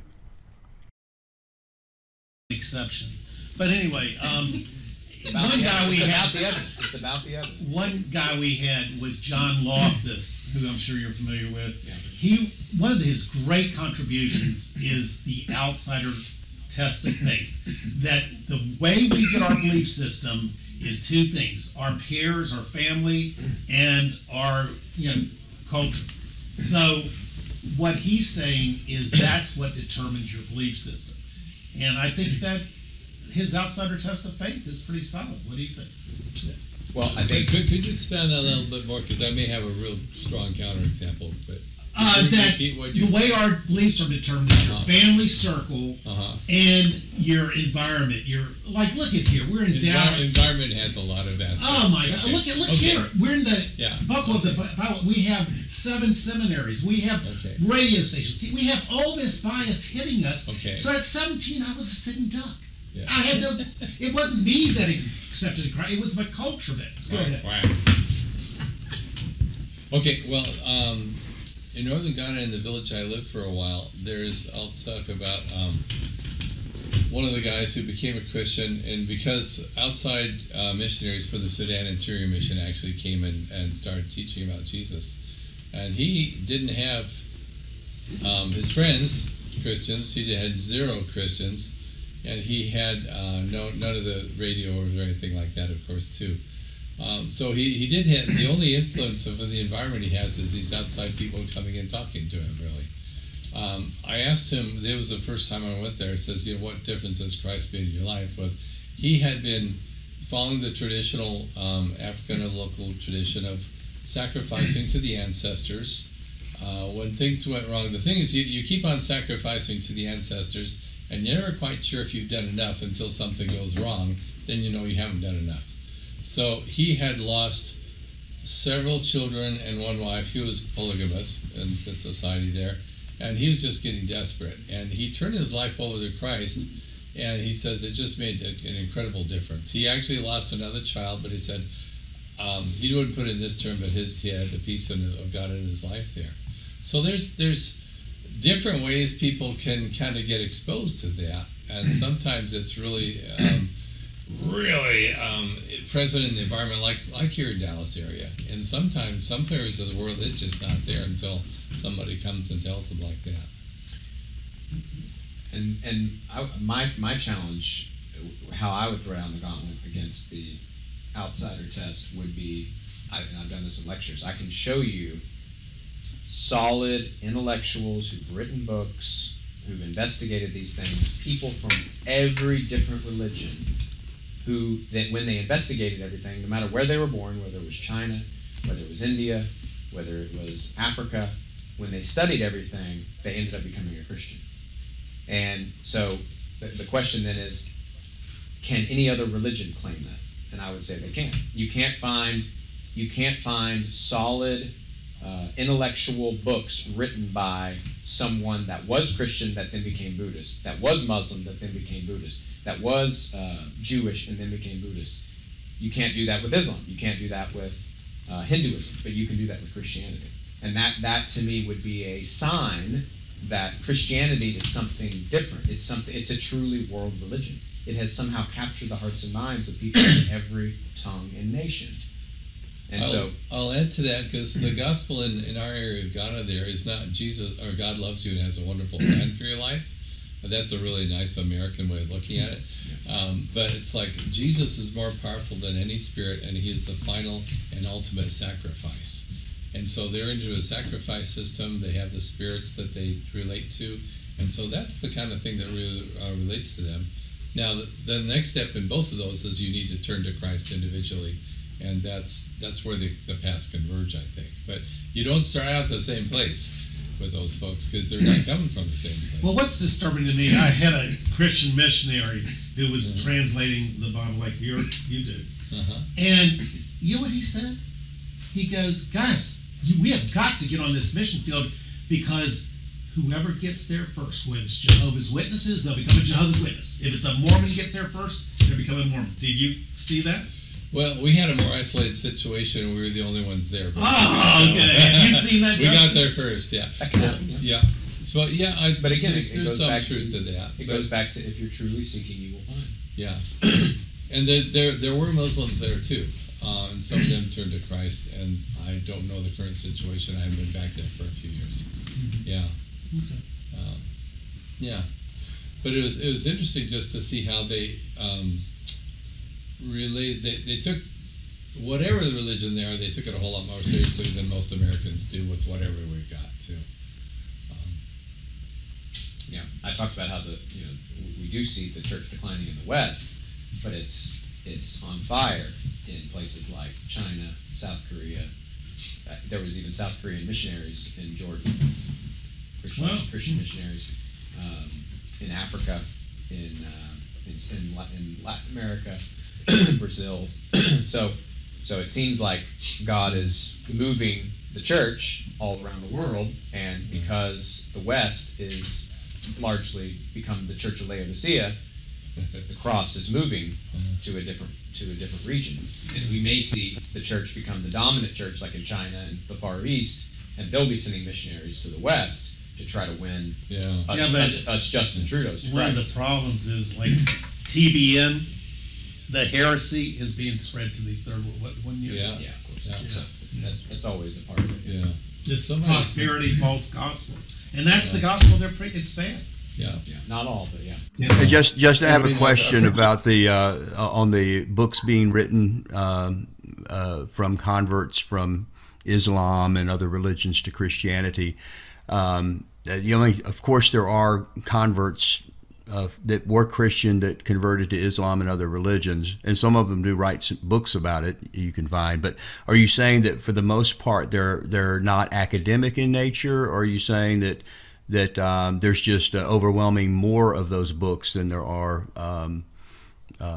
or fewer of those books than there are Christian books showing from other religions converting to Christianity? Yeah, I mean, my challenge, and I could be proven wrong, but I wish I had the slide with me here, but I have a slide where I show all these books, books like Nabil Qureshi's Seeking Allah, Finding Jesus, a guy named Laman Sani. He was a guy that was a professor at Yale until 2019. He died, but he was born in Gambia, never heard the gospel, actually came to Christ through reading the Quran, and he ended up finding missionaries. And Laman Sani's been a Christian all the way to his death in 2019. He wrote Whose Religion is Christianity, a ton of other books. Francis Collins, not the best example during COVID, but still an atheist that came to Christ by reading C.S. Lewis. Who else do I have?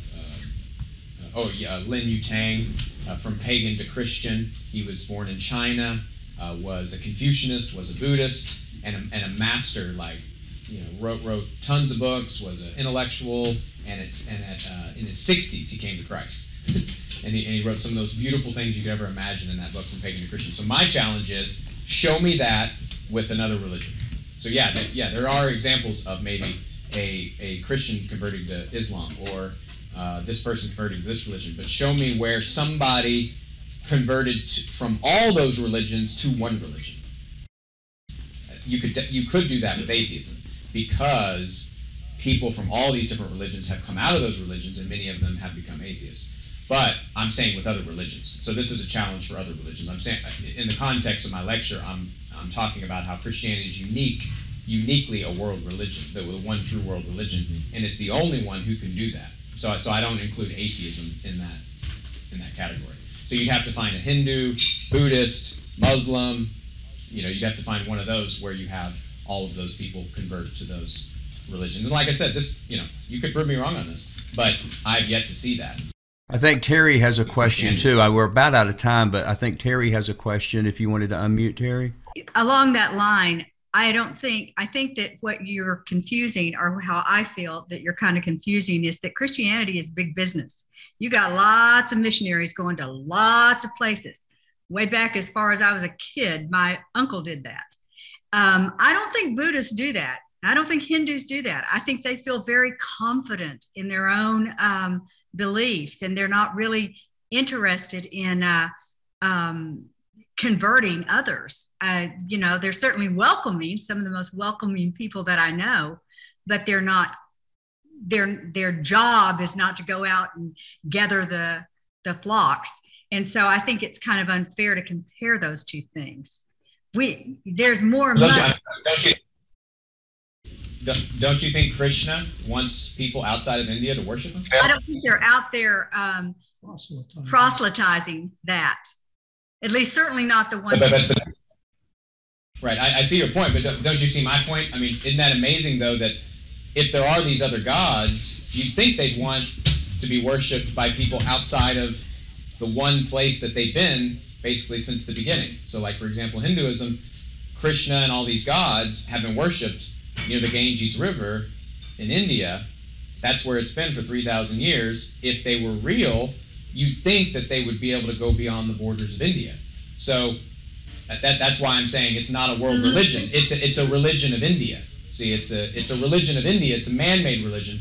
In contrast, the Christian God, who actually says, my gospel will go to all nations, I'm going to bring every tribe and tongue into worshiping me, is doing that. We see people from every nation worshiping Yahweh, worshiping Jesus Christ. And so that, I think, is a reason to believe that this may be the one true religion. Well, I hear what you're saying. And unfortunately, I let Bill down because I am in Arlington and we couldn't come today. So I let my friend down there. But Yes. I don't think that there was something on the Daily Wire today about people leaving Christianity right now in droves. And so I think, West, yeah. So I don't think that's a fair statement. And I don't think that, I think it is probably more because there is more money in Christianity than there is in, go look at where those Buddhists live and how they live, or go on to go over to the temple in Dallas and see how the Hindus live. They're doing it because that's their heart. They're not that interested in pulling you in. Like I said, if you want to come in, by God, you can. But it's a different culture. And what is that? And what is that power? What is that inspiration that's pushing these people to go all over the world and share this faith? Money. Why are Christians doing it? That's a good question. You think missionaries are rich people? I can show you a few thousand others. Probably not, but I think it's the churches that they represent probably are. Why is it their business what someone else believes? I mean, That's Well, a that's- good question there. Why do Christians want to spread That's a their great religions and other religions? Well, they're don't commanded, care? go and make No, well, disciples of all see, men. let me finish my question, which is tying into what you're interrupting. But yeah, so Christians have been commanded to go, and they think that people's eternal destiny depends on this, and most are the others not so much. I would says, okay, they have an idea that, okay, well, no matter what you're going to do, you may go through different life cycles, different life, and so forth like that. But it really doesn't depend. It more depends on your behavior, for example, for reincarnation, rather than your belief system. And so it really doesn't matter so much if you follow Buddhism, as long as you're a nice person, right? And just to me, you know, a test of the one true religion would be the religion that captures hearts and minds of every culture and nation on the planet. So if a religion only captures the hearts and minds of Indians, people from India, or people from the Far East, or like Confucianism, you know, people from China, or Scientology, people from California, you know, those crazy people. You know, Oh boy. if a religion only captures a certain segment of people, it's probably a man-made, you know, certain kind of, you know, man-constructed religion.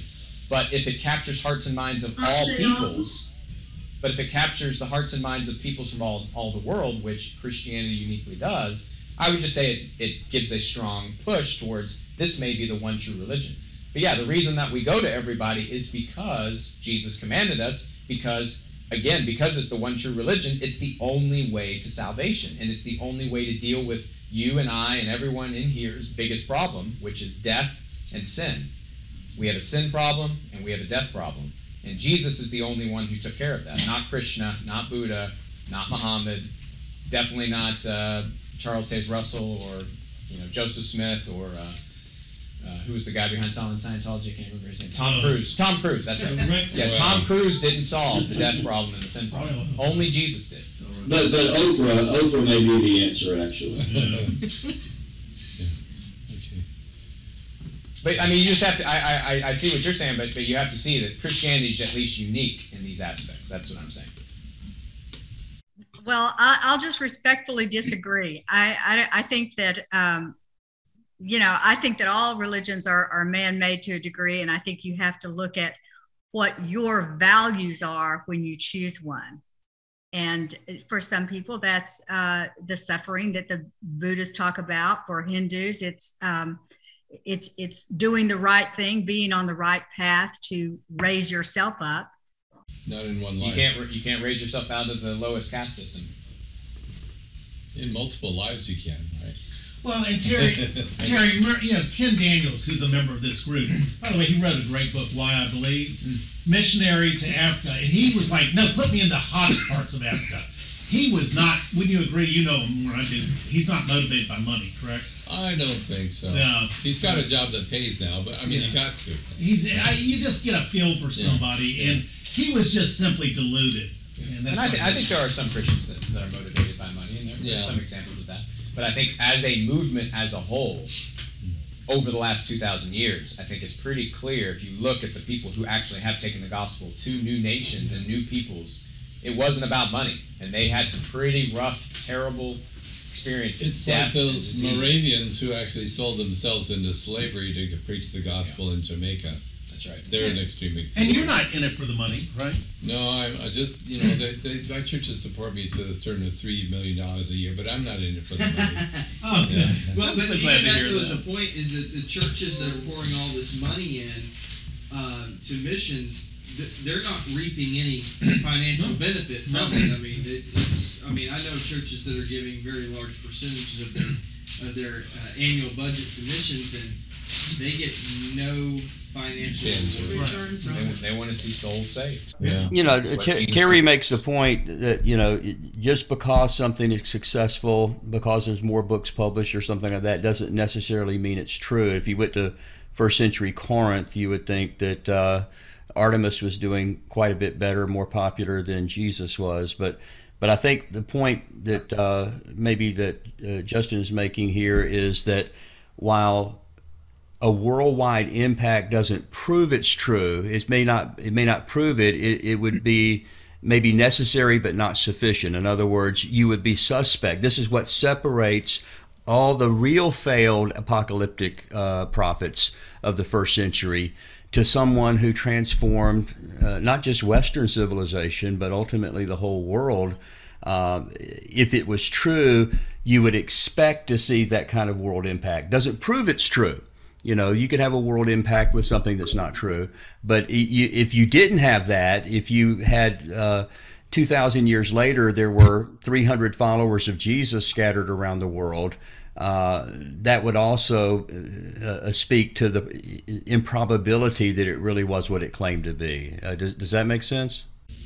Exactly. And just to add on that, in addition to that, we have not just from the Old Testament, but Jesus himself saying, this gospel will go to every nation, tribe, and tongue. So we know what he wanted to happen. So when Artemis was the thing, when Dionysius was the thing, you had Jesus saying that this gospel will go to every nation, tribe, and tongues. And now 2,000 years later, we look around the world, it's not been fulfilled yet, but it is in every way is showing itself to be fulfilled. No, that proves that the Gospels weren't written until recently, because Jesus could not have made that prediction ahead of time. Therefore, the Gospels had to have been written in the 19th or 18th century after the Gospel had gone to all the world.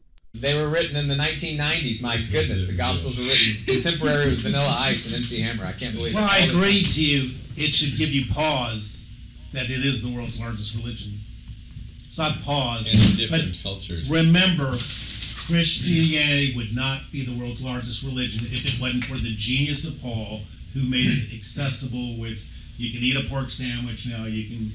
It would have been a small Jewish sect where you had to just, the church in Jerusalem, where you had to keep those dietary laws, be circumcised, and it would have never been... He would say the genius of Jesus.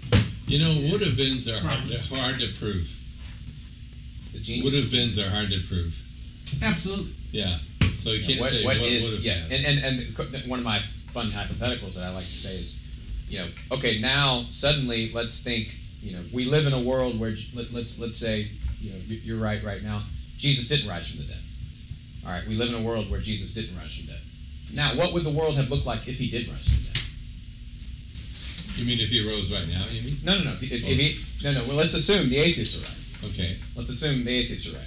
Jesus didn't rise from the dead, and this is what the world looks like. Christianity is the largest movement in the world. We swim in it. All the stuff we've been talking about. Now, let's say, what if he actually did rise from the dead? What would the world have looked like? I'm not sure I follow you. I think it would look like. It looks kind of the same. It looks like. Yeah. Okay. It does now.